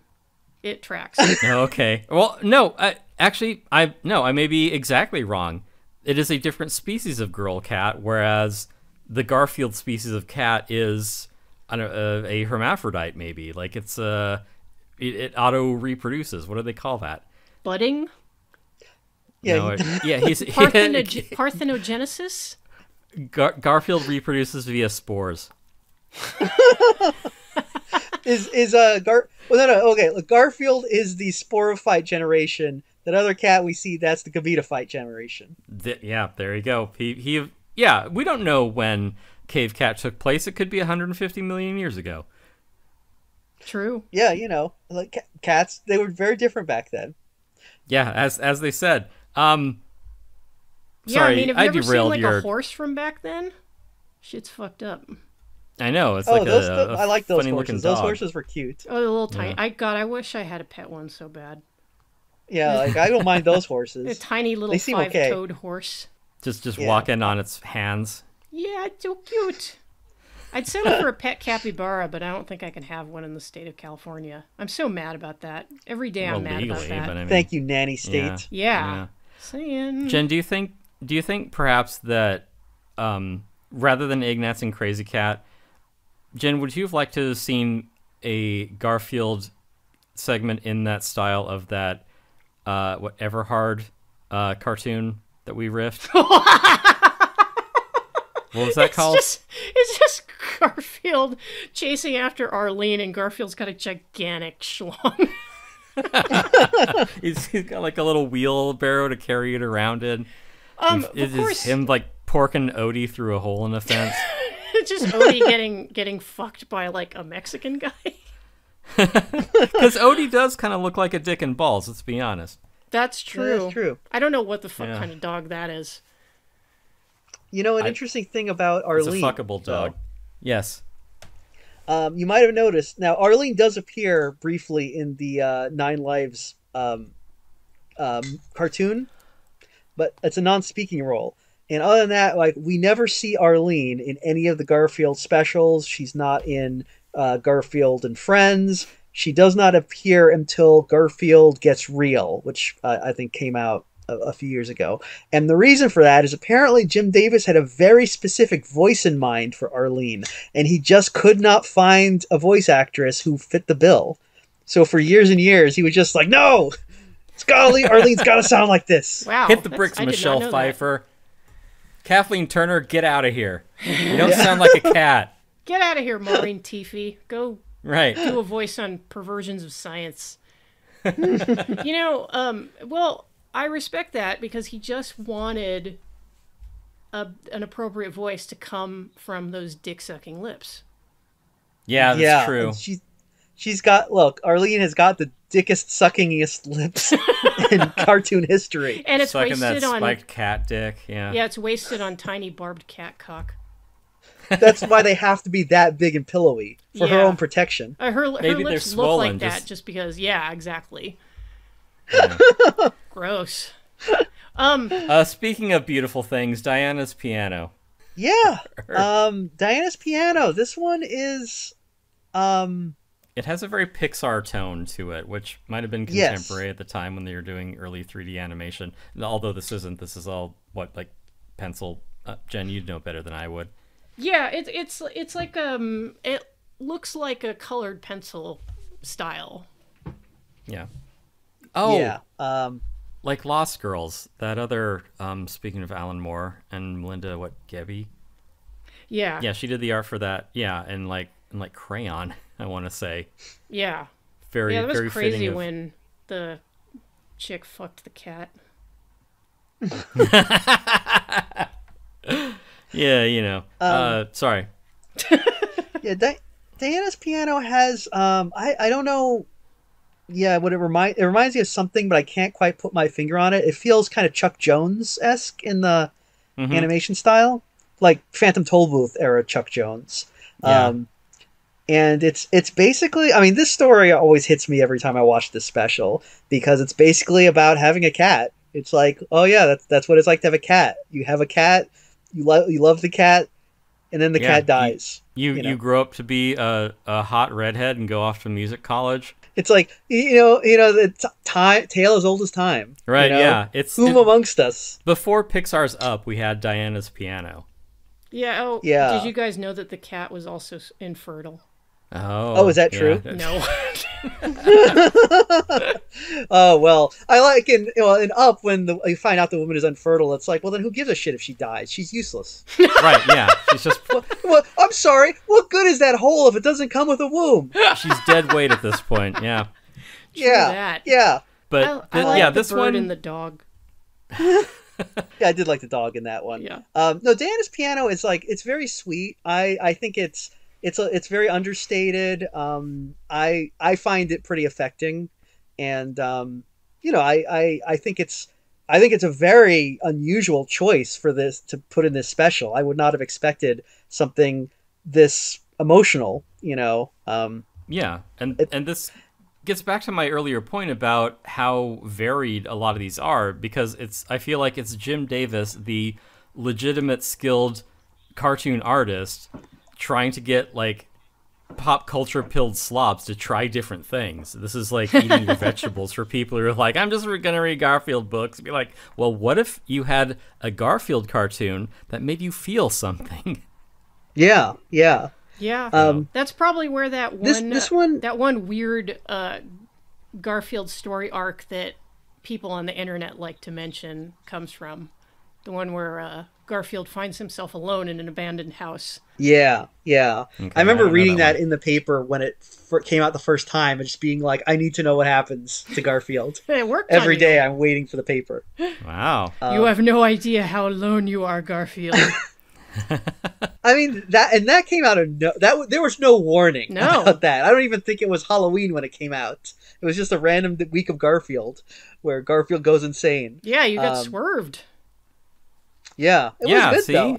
And yeah, like invoking Penny Arcade as I did earlier, like they tried that and got lambasted for it. Yeah, they're trying to get real in the comic book. Tim, are you talking about the miscarriage arc? Yeah. Oh, that's not Penny Arcade. That's Control Delete. Oh, I'm sorry. Get it right. Oh my God. Wow, how embarrassing for you. See, this is what happens when you try to slip something webcomic related past Mike. No, this happens when it's the two guys who play video games on their couch. I'm sorry. It's understandable. There are only about 800 of those strips. So, right, yeah. Yeah. But, well, anyway. Yeah, but my Swiss cheese memory aside, I think the point stands. Yeah. Diana's Piano, now, to be a little churlish, because I do really like this one. I think it's very sweet. I think it's very well done. I like the art. I just like it. But but to be churlish, it also has some weird narrative structure, because it's kind of a slice of life thing, obviously, and life is kind of meandering and doesn't have a follow narrative convention. But it's also like, oh, I got a cat, and also my mom made me take piano lessons, and so music is a big part of my life, but not because I love music. I was forced into it, and I have a cat that's obsessed with piano music, so I have to play piano. So it's a little weird when you look at it that way. Like they didn't quite. Yeah, it's so tough to write strong female hot redhead college student characters. I don't know. Yeah. Like I kind of feel that like the cat doesn't really give a shit about the piano or the music. Like that's kind of so how it's I like read a it. cat. Well, yeah. I think it's just the girl. She's just imagining that the cat likes the music. Well, like our pets are present in our day-to-day life, and often are around us whether they like it or not. And I certainly anthropomorphize my dog quite a bit. I don't think he actually has opinions about what my mom and I watch on television, or I don't know, like what's in the paper. But he's always present for those things. Like the cat is always around when Sarah is playing the piano, but in an affectionate way, you say like, well, you know, the cat loves the piano and loves my music. And it's like, well, it doesn't really, but does that matter? Like, what matters is that your pet is there with you throughout your life. Well, the person's being emotionally moved by this thing that is in their life. Like, the cat is there for you to impress emotions upon. Yes. Wow, I can't believe this cat is emotionally manipulating her into playing piano. This is actually really toxic behavior. Yeah. Typical manipulative ass cat. Now, this is also the only story where Garfield is explicitly female. Yes. So, you know, that's interesting. If this was released today, people would lose their fucking minds, and, you know, Garfield would get canceled due to woke. True. But, you know. No, it's the game consultancy studio that worked on this would get lambasted. Oh, yeah, I can't believe Sweet Baby James Right. forced them to put woke. It's not Sweet Baby James. He's a lawyer, isn't he? I think that's a barbecue sauce. Sweet Barbecue says Sweet Baby Back Ribs or made Garfield woke. Oh, we got to start writing these notes down. But I mean, it is nice that in 1988, apparently, this could be put in a Garfield special without attracting public comment. We people did not have to have an opinion on Garfield being a girl. True. You know. Yeah. Back, you know, we used to be a real country. You could have gender fluid Garfield. Yeah. Yeah. Garfield wears many hats, and I think if the question is would you consider Garfield a trickster figure? Garfield is many things. That's the ultimate merit of this Garfield cultural artifact, is that he is adaptable to so many different contexts. That's why he's been so pervasive throughout history. Yeah. All I know is I mean, every culture has a Garfield. Right, yeah, exactly. all I know is that Odie is a holy fool.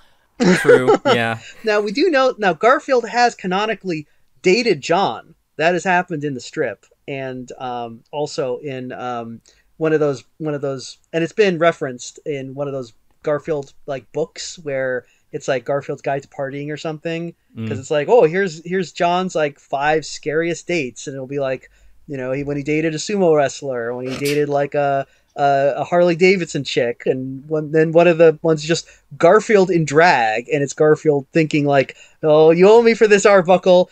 And that is happened in the strip too, where John is all like, "Oh, I'm so depressed because I don't have a woman." And Garfield walks off, comes back wearing a dress, and being like, "Well, okay, for you, John."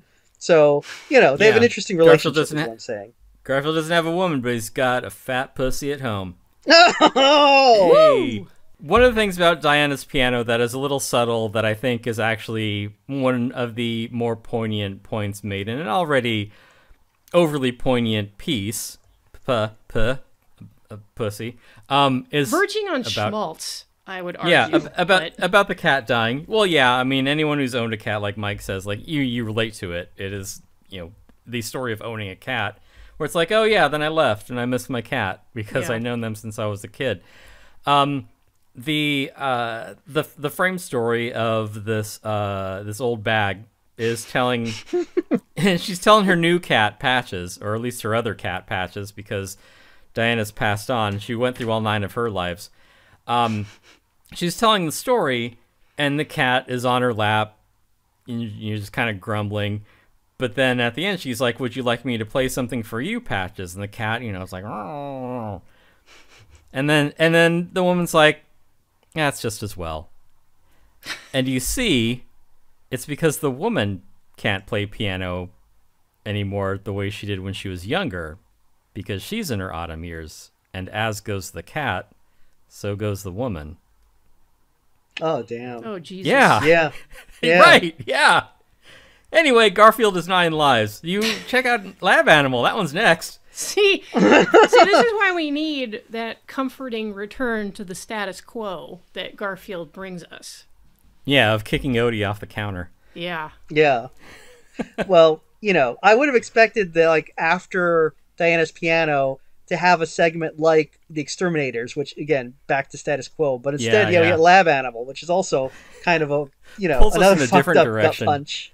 Yeah. And honestly, I don't know if it's softened a bit by the slight shift in art style from the source comic, because on the page it's a fairly realistic cat, but for the special, maybe to, I don't know, dial up the pathos, you have like a Don Bluth type of cat. Yeah, and if you want to talk about cartoon pathos, that's Don Bluth's territory. Yeah.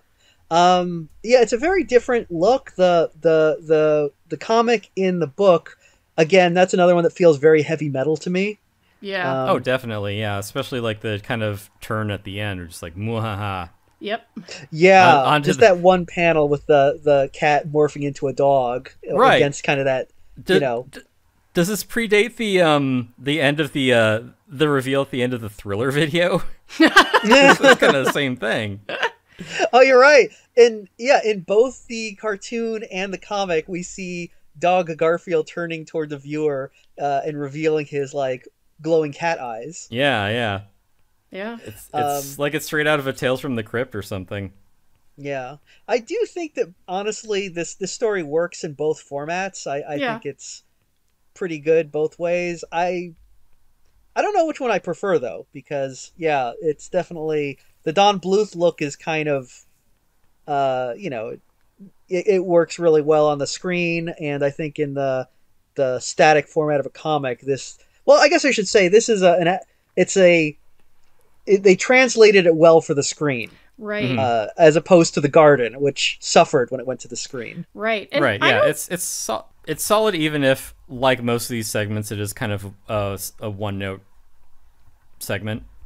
Yeah. And I'm not sure. Like, speaking of the style, I'm not sure which is more upsetting. Do you know what I mean? Like, do we feel worse seeing a more anthropomorphized cat suffer, or like just a cat like you would see in your daily life? I think a normal cat, because you can understand, like, you can see how that maps onto reality, whereas a cartoon cat, that's a cartoon. Like, he'll be fine in the next panel.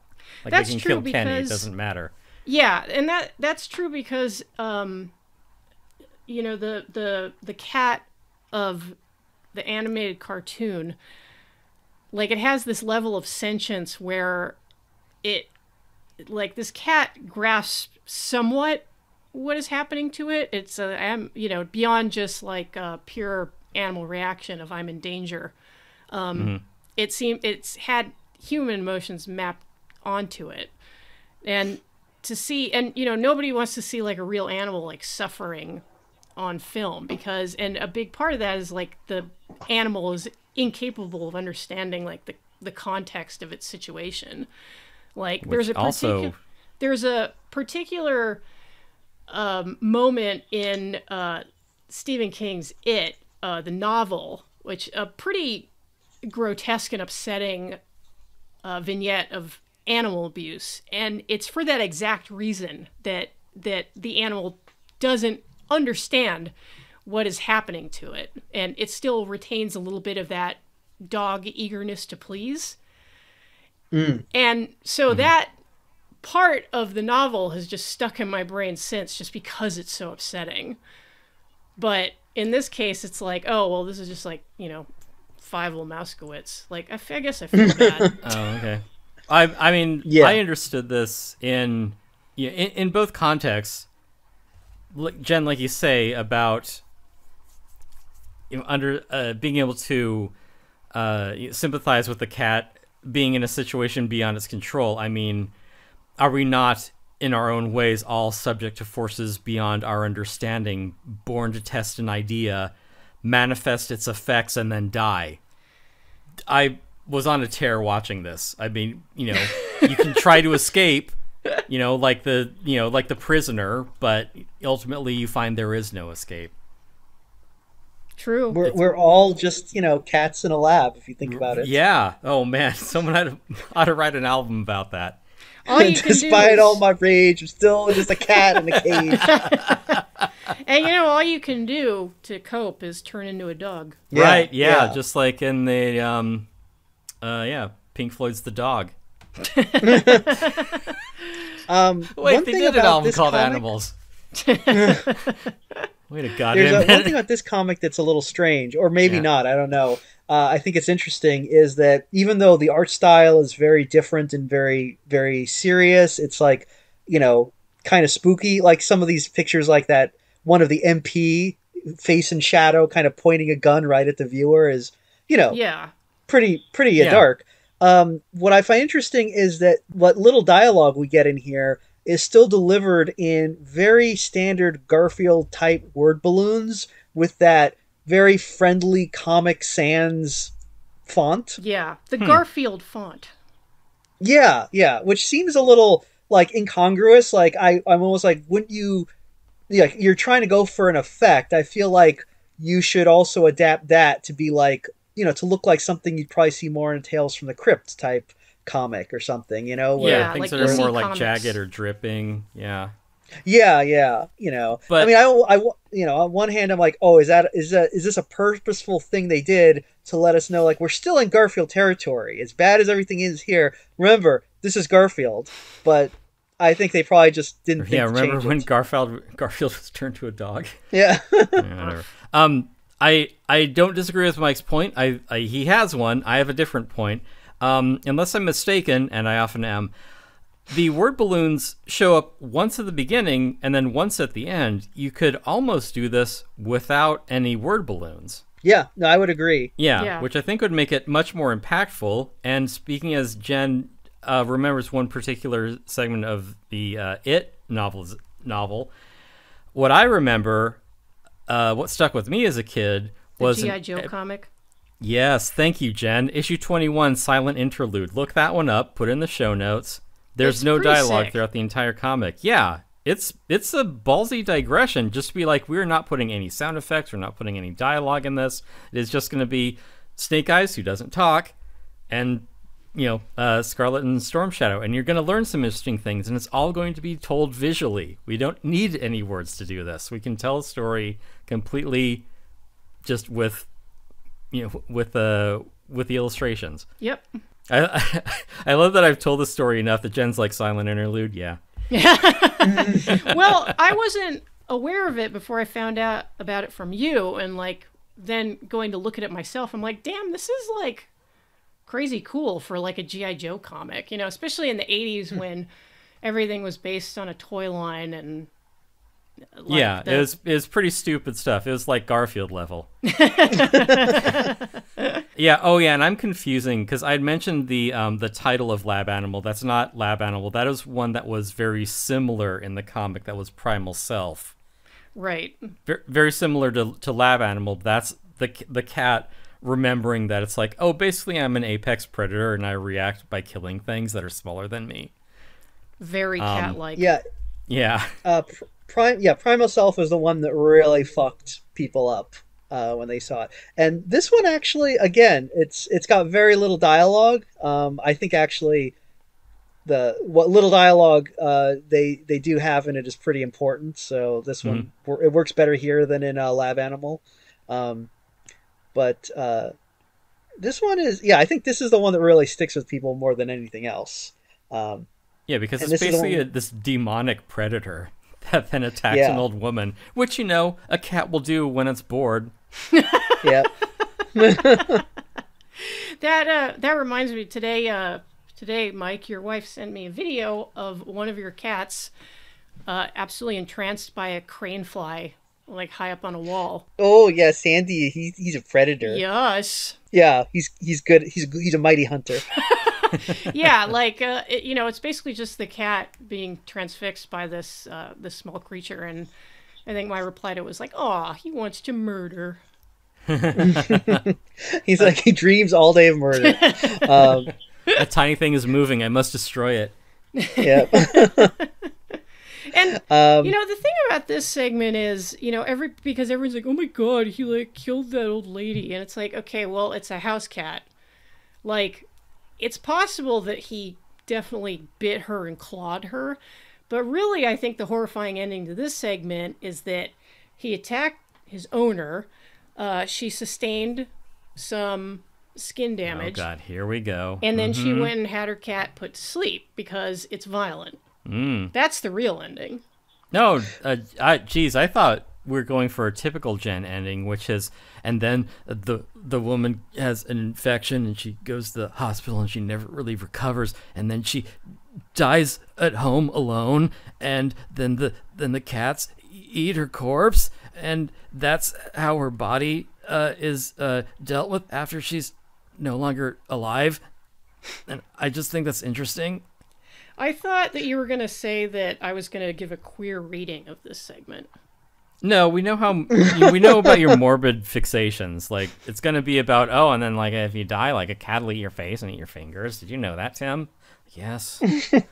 Well, podcast, I hear all these same stories. I suppose that's one outcome, but I mean, you know, if you're into that sort of thing, as Tim seems to be, and you are, yeah, like, well, you did seem very excited relating the story, Tim.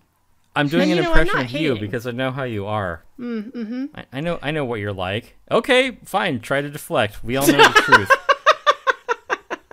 Well, I think there's a couple of things about this story.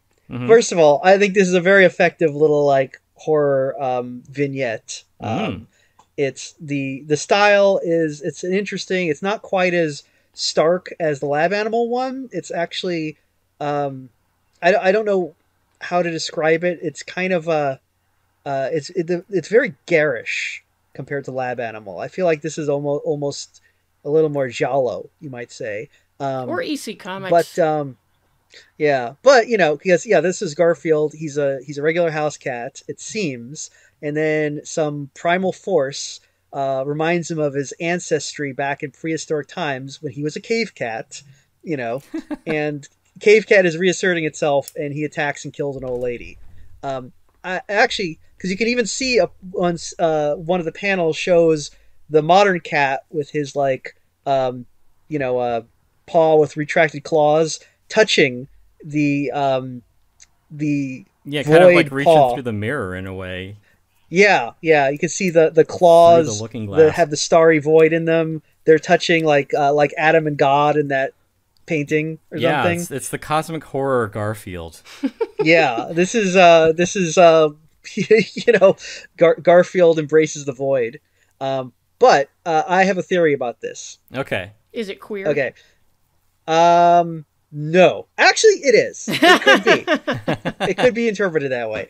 But here's the thing, is I have always chosen to believe that Garfield kills the cat kills the old lady, right? Right. With you. Okay. Well, here's the thing. So this is Garfield's 9 lives. So each of these represents, that means that Garfield has died 9 times, right? Mm-hmm. In every story, he dies. Right. Now, in the first story, Cave Cat, we saw him get killed. Odie drops a big tree on him. Mm-hmm. But then in the other stories, we don't see him die, right? But we know that Garfield does die. These are Garfield's stories of his lives. So my theory is the cat is not always Garfield. Garfield is whatever character in the story dies, because then he gets reincarnated. So that means that in this story, Garfield is not the cat, he's the old lady. Oh. All right. Shit. That is a long walk, and I'm not sure I follow you, but I understand what you're getting at. Yeah, because like in the Exterminator story, Garfield is the mouse that gets eaten. All Garfield stories are ultimately about death, is what you're saying. Yes, exactly. Well, yeah. Now I'm not sure. Yeah. Exactly. So Uncle Todd is Garfield. Because going away circus represents death. Yeah. Replace the T in Todd with the G of Garfield, and what do you get? Whoa. Think about it. Yeah. In Babes and Bullets, Garfield is not actually Sam Spade. He is actually Professor Otabi, the victim of the murder that Garfield is trying to solve, or not, that Sam Spade is trying to solve. Yeah, I mean, he's not called Garfield. He's called Sam Spade. Must be a different character. Duh. Yeah. Exactly. Right. Now, I'm not sure exactly who Garfield is in the Viking story, because, I don't see anyone die there, but, Well, they die of old age. There you go. Yeah, that must be it. Well, surely somebody died when they were pillaging St. Paul, because they were being incautious, judging by the art. Well, they are Vikings. Yeah. Right, yeah, it was during the winter. They just froze to death. The cat touching like the spirit of catness in the primal self story also kind of reminds me of Grant Morrison's run on Animal Man, where it's like, hey, buddy, you're actually a comic book character, and I'm the guy writing the comic book, and I just want you to know that. So, like, there are forces that are bigger than you that you're a part of, but, like, you exist in the smaller context of this thing. So I just I thought I'd blow your mind and mention that you're being read by people as a book. It's like, oh, okay. That's such a fun run of that comic. It's a real mind fuck. I don't get Grant Morrison haters. That would remind me of put me in the mind of Garfield Gets Real, where Garfield knows that he's a comic character. Yeah. Have you guys seen that one? I have not. No, but go ahead.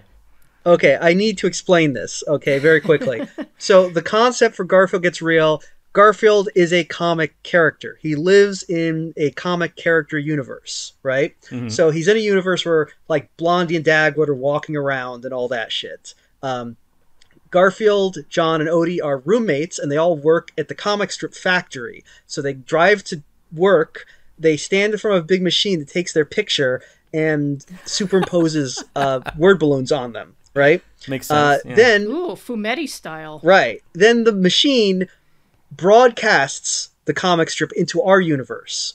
So they show, like, in our universe, like, a paperboy delivers a newspaper, and as newspaper falls on your front porch, the comics just magically just appear in the paper. So, you know, they aren't drawn by cartoonists. The newspaper is just like, I don't know where these are coming from. They just appear on the page, but, you know, whatever, we'll go with it. It's a force of nature.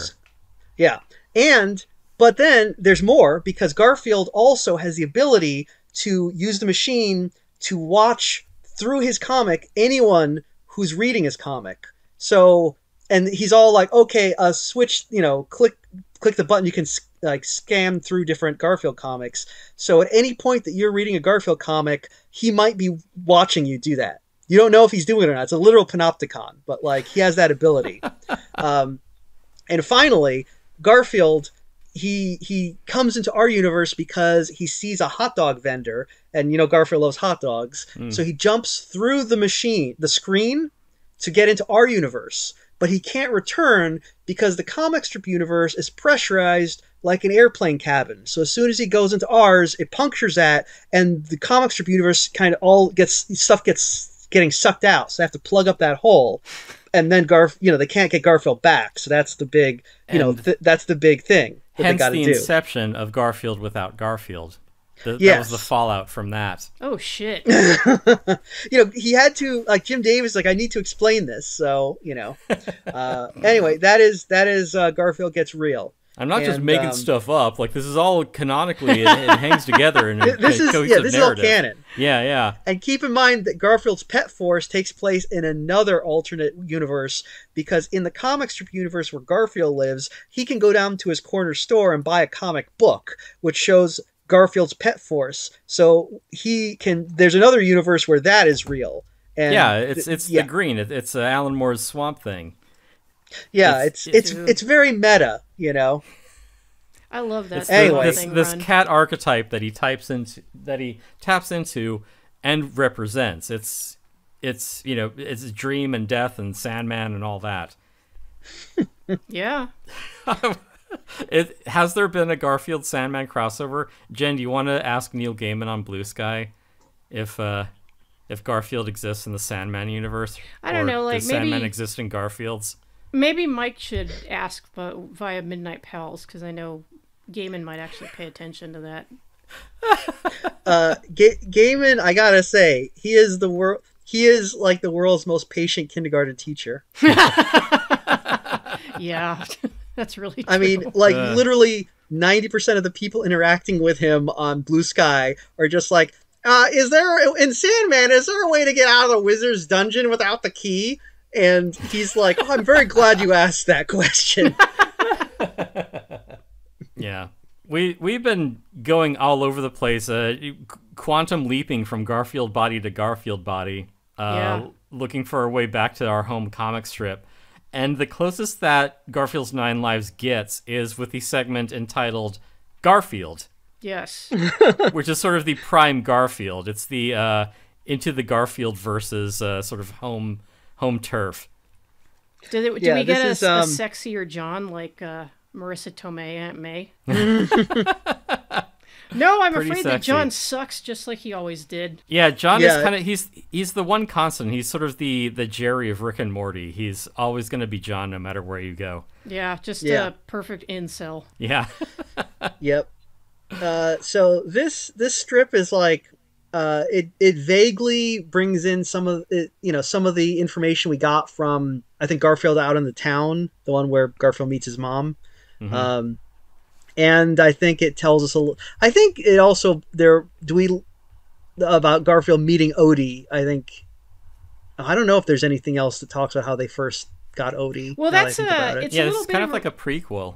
It's a little bit of a retcon because, as Garf heads know, Odie was originally the pet of John's roommate Lyman. That's right. I forgot about that. Who one day disappeared under mysterious circumstances. I thought he moved in with Jack and Chrissy in Santa Monica. Good for him. Well, actually, yes. And I think this is one that I developed with your wife, Mike, because your wife pointed out that Garfield has big old tomcat jowls, implying that he is not a neutered male. And I think that's supported in the text because, as you see in the comic, Garfield frequently goes out on the town with Arlene. So he just pisses all over the place. That's right. Garfield is horny. And I think that what happened with Lyman is that Lyman got so sick of living in that house with a tomcat that just fucking pissed everywhere. The whole place stank of cat piss. And John was used to it. He was nose blind at that point. And Odie didn't care because he's a dog. He's like, oh boy, it smells like piss in here all the time. I love it. Is this why John doesn't get a lot of second dates? It does make sense. Yeah. So Lyman moved out, leaving his dog in disgust because probably the dog smelled like piss at that point too. Like, John, I think like the problem has been in front of you this whole time. It's been right under your nose. Mm-hmm. Well, John doesn't have a nose, which makes it hard. And that's why John... You're blind to it. And that's why John couldn't get laid in a brothel with a fistful of hundreds. He smelled of cat piss. Right, yeah. The segment isn't really about that. Sadly, it's the backstory. Yeah, it's the backstory of Garfield, how he meets Odie, John adopts him, and then Garfield, as a cat, just proceeds to be a demanding asshole. Mm-hmm. He's abusive and imposing, so... I mean, any cat owner can relate. Yeah. Yep, that's how they be.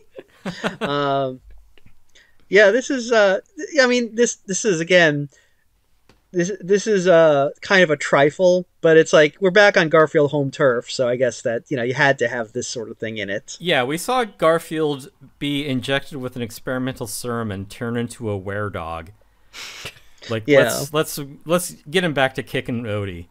And the joke in this segment is that Garfield says that in his current life, his current incarnation, he is found to be a little bit lacking, and it's like, you are such a cunt, Garfield. Like, yeah, exactly. You have the cushiest life ever.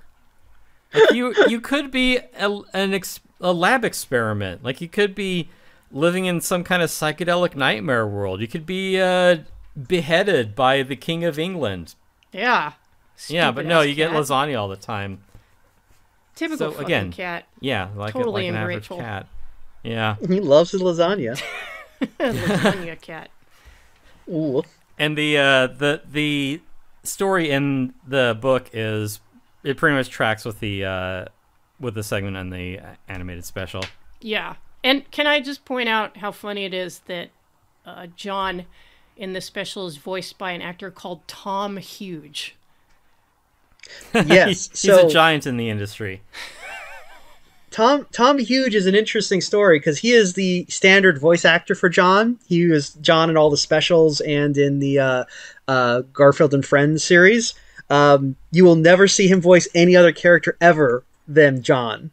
And the reason for that is he's not actually a professional voice actor. He is one of Jim Davis's frat brothers.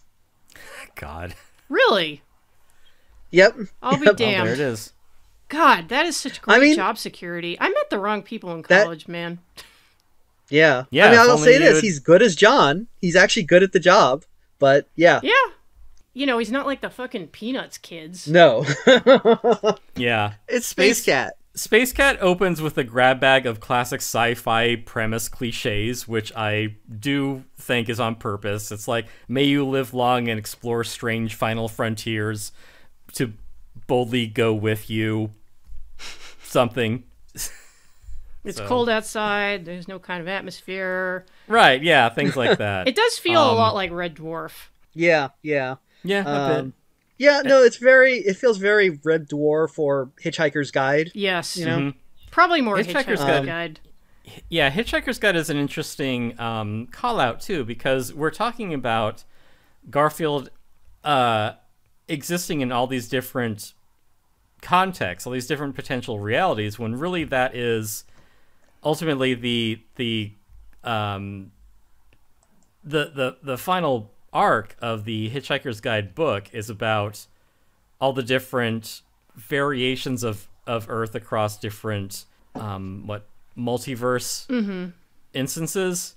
And of course the ending of it, you'll be like, oh, you say Douglas Adams had depression. But yeah, you have all these different lives, all these different instances of Garfield existing in a way that there are all these different Earths that exist in this Hitchhiker's Guide universe until, you know, their waveform ultimately collapses. Where's it going with this? Yeah, it's got a little bit of Hitchhiker's Guide tone to it. All the different lives, because it is Garfield in his last life, which I'm like, oh, when he dies, like he's done. And I'm like, is that like what happens to Doctor Who when he transforms for his 13th time? Is it the same thing that happens to Garfield?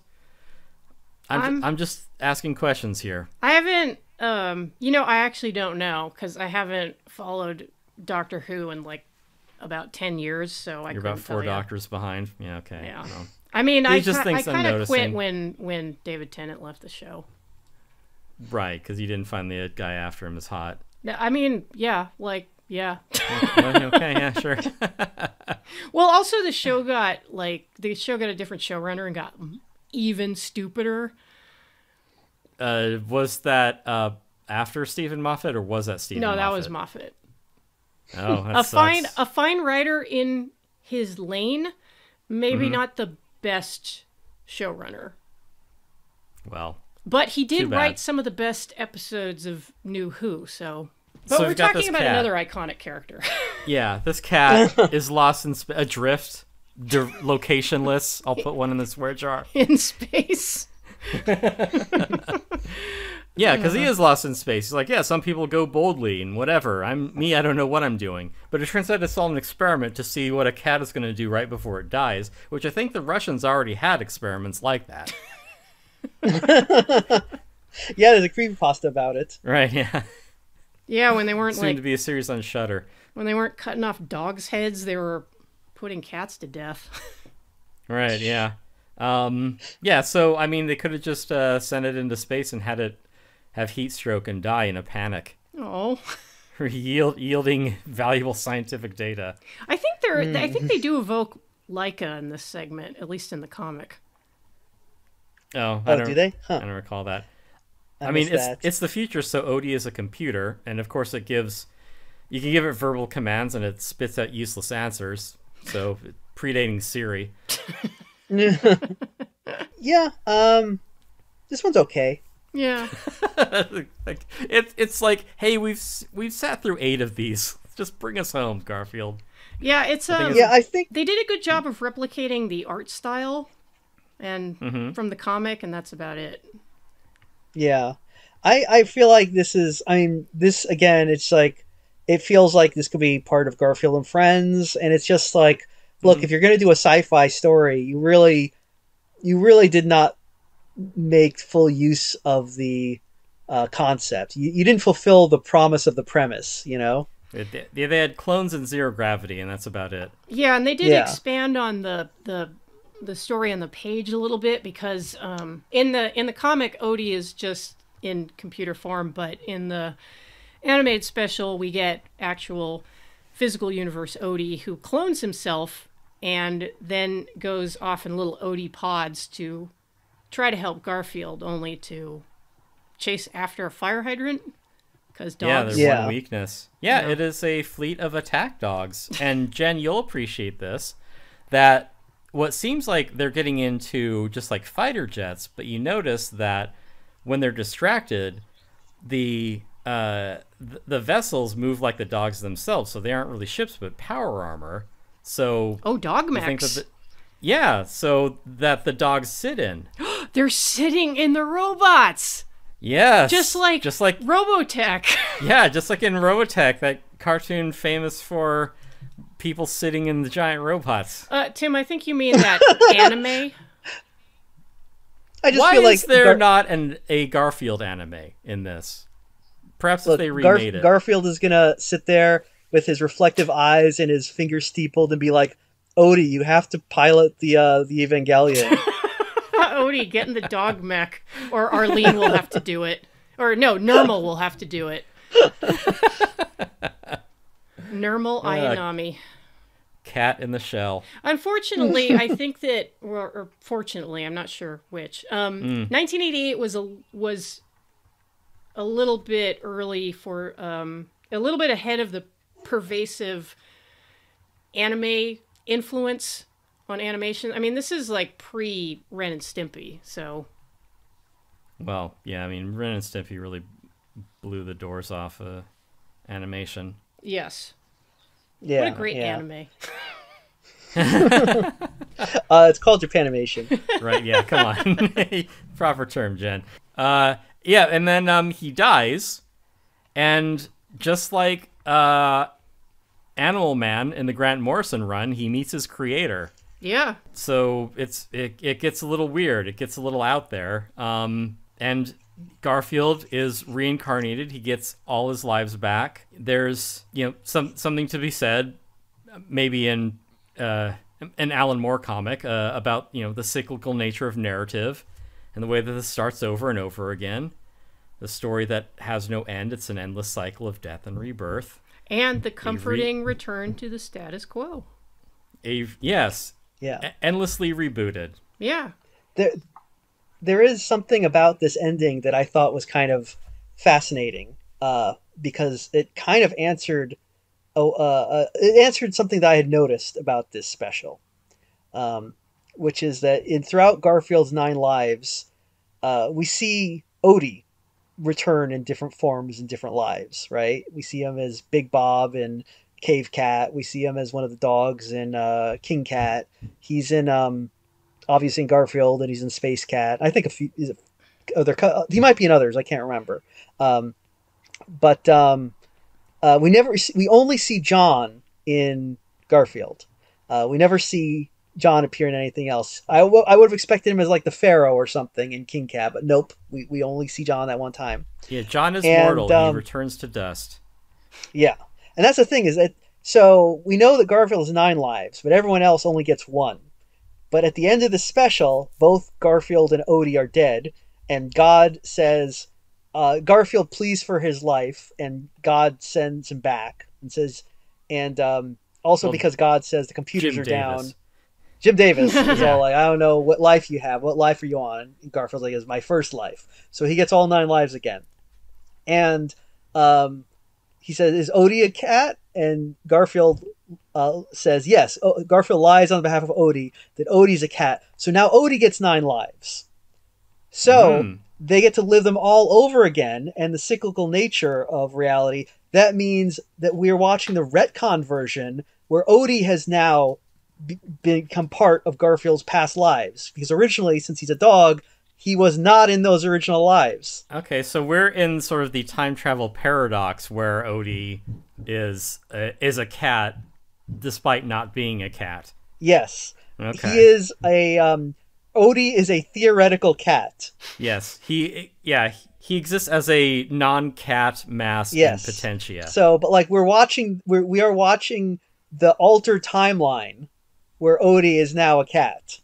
because if we watch this, because they changed history. It's like trying to go. It's like in Back to the Future, where it's like you can't go to after they change the timeline. You can't go back to the other future now because Biff has altered it. You know, you have to go back. Yeah, yeah. You have to go back in time. So, so has anyone considered a Chris Nolan Garfield movie? Garception. Yeah.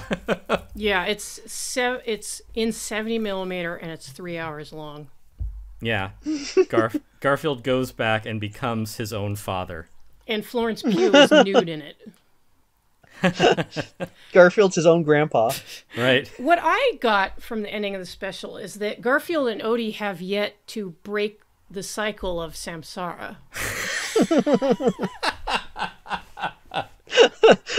They are the yin and the yang, yes. Yeah. They have not achieved nirvana. No, well, it's his attachment to lasagna. Nirvana, yeah. It's actually no. I'm sorry, Jen, I have to correct you here. Okay, because at the end, I'm sorry, in the last one, Garfield dies. He goes to meet his meet Jim Davis, his creator, and he specifically asks to be sent back. So Garfield has made a choice. Garfield is a bodhisattva. Oh, honestly, that tracks. Yeah, okay. He's intentionally foregoing nirvana in order to lead us to a better place. So these are the 9 lives of the Buddha. Yes. Yeah. and Garfield is fat, so that's another point. Well, yeah, I think there I've exhausted my knowledge of Buddhism over the last 10 minutes, so sure, why not? Well, I think Buddha. I think one of the great Zen koans of Buddha is that the best defense is a good offense. True. Well, the Buddha was also a great college football coach. A lot of clever aphorisms. I get Buddha mixed up with John Wooden all the time. Well, yeah, they have all those Buddhist quotes at the John Buddha Center on the UCLA campus. Well, before we close, is there anything else we would like to say about Garfield, his 9 lives? I think this stands out as, even though it's a very weird thing, and obviously each of these segments, both in the cartoon and in the comic strip, if you just read them in isolation, are not very impressive. I think the gestalt of this project is really weird and out there, and I think it's probably one of Jim Davis's, maybe his magnum opus. It's definitely his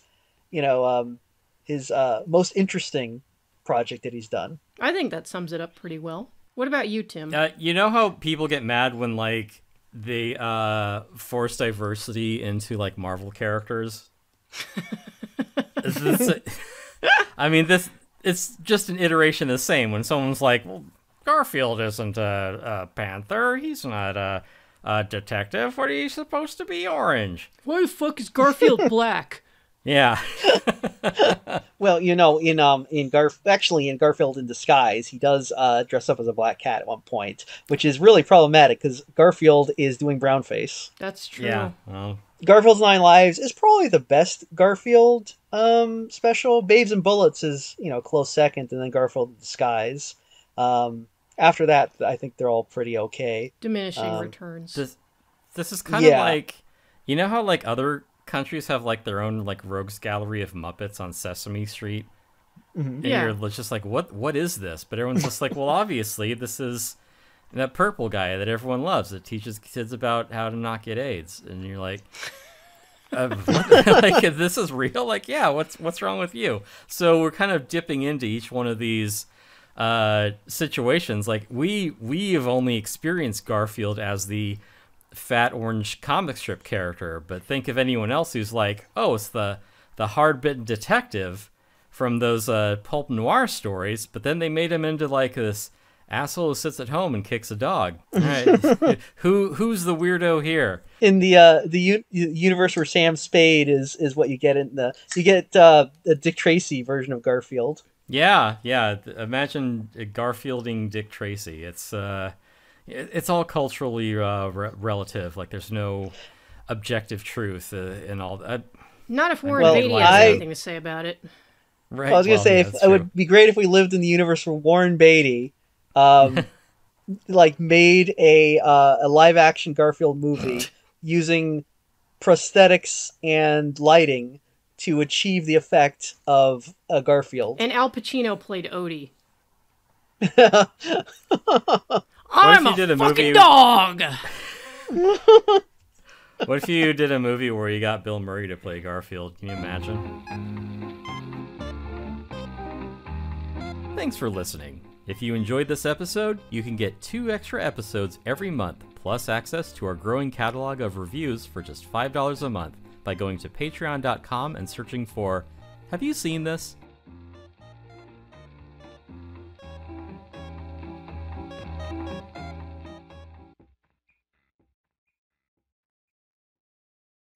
Tim's speeding too. He's on Adderall. Yes. I'm going to clean my entire apartment after No, this. I don't think Tim is on Adderall right now, but No, I'm just doing coke.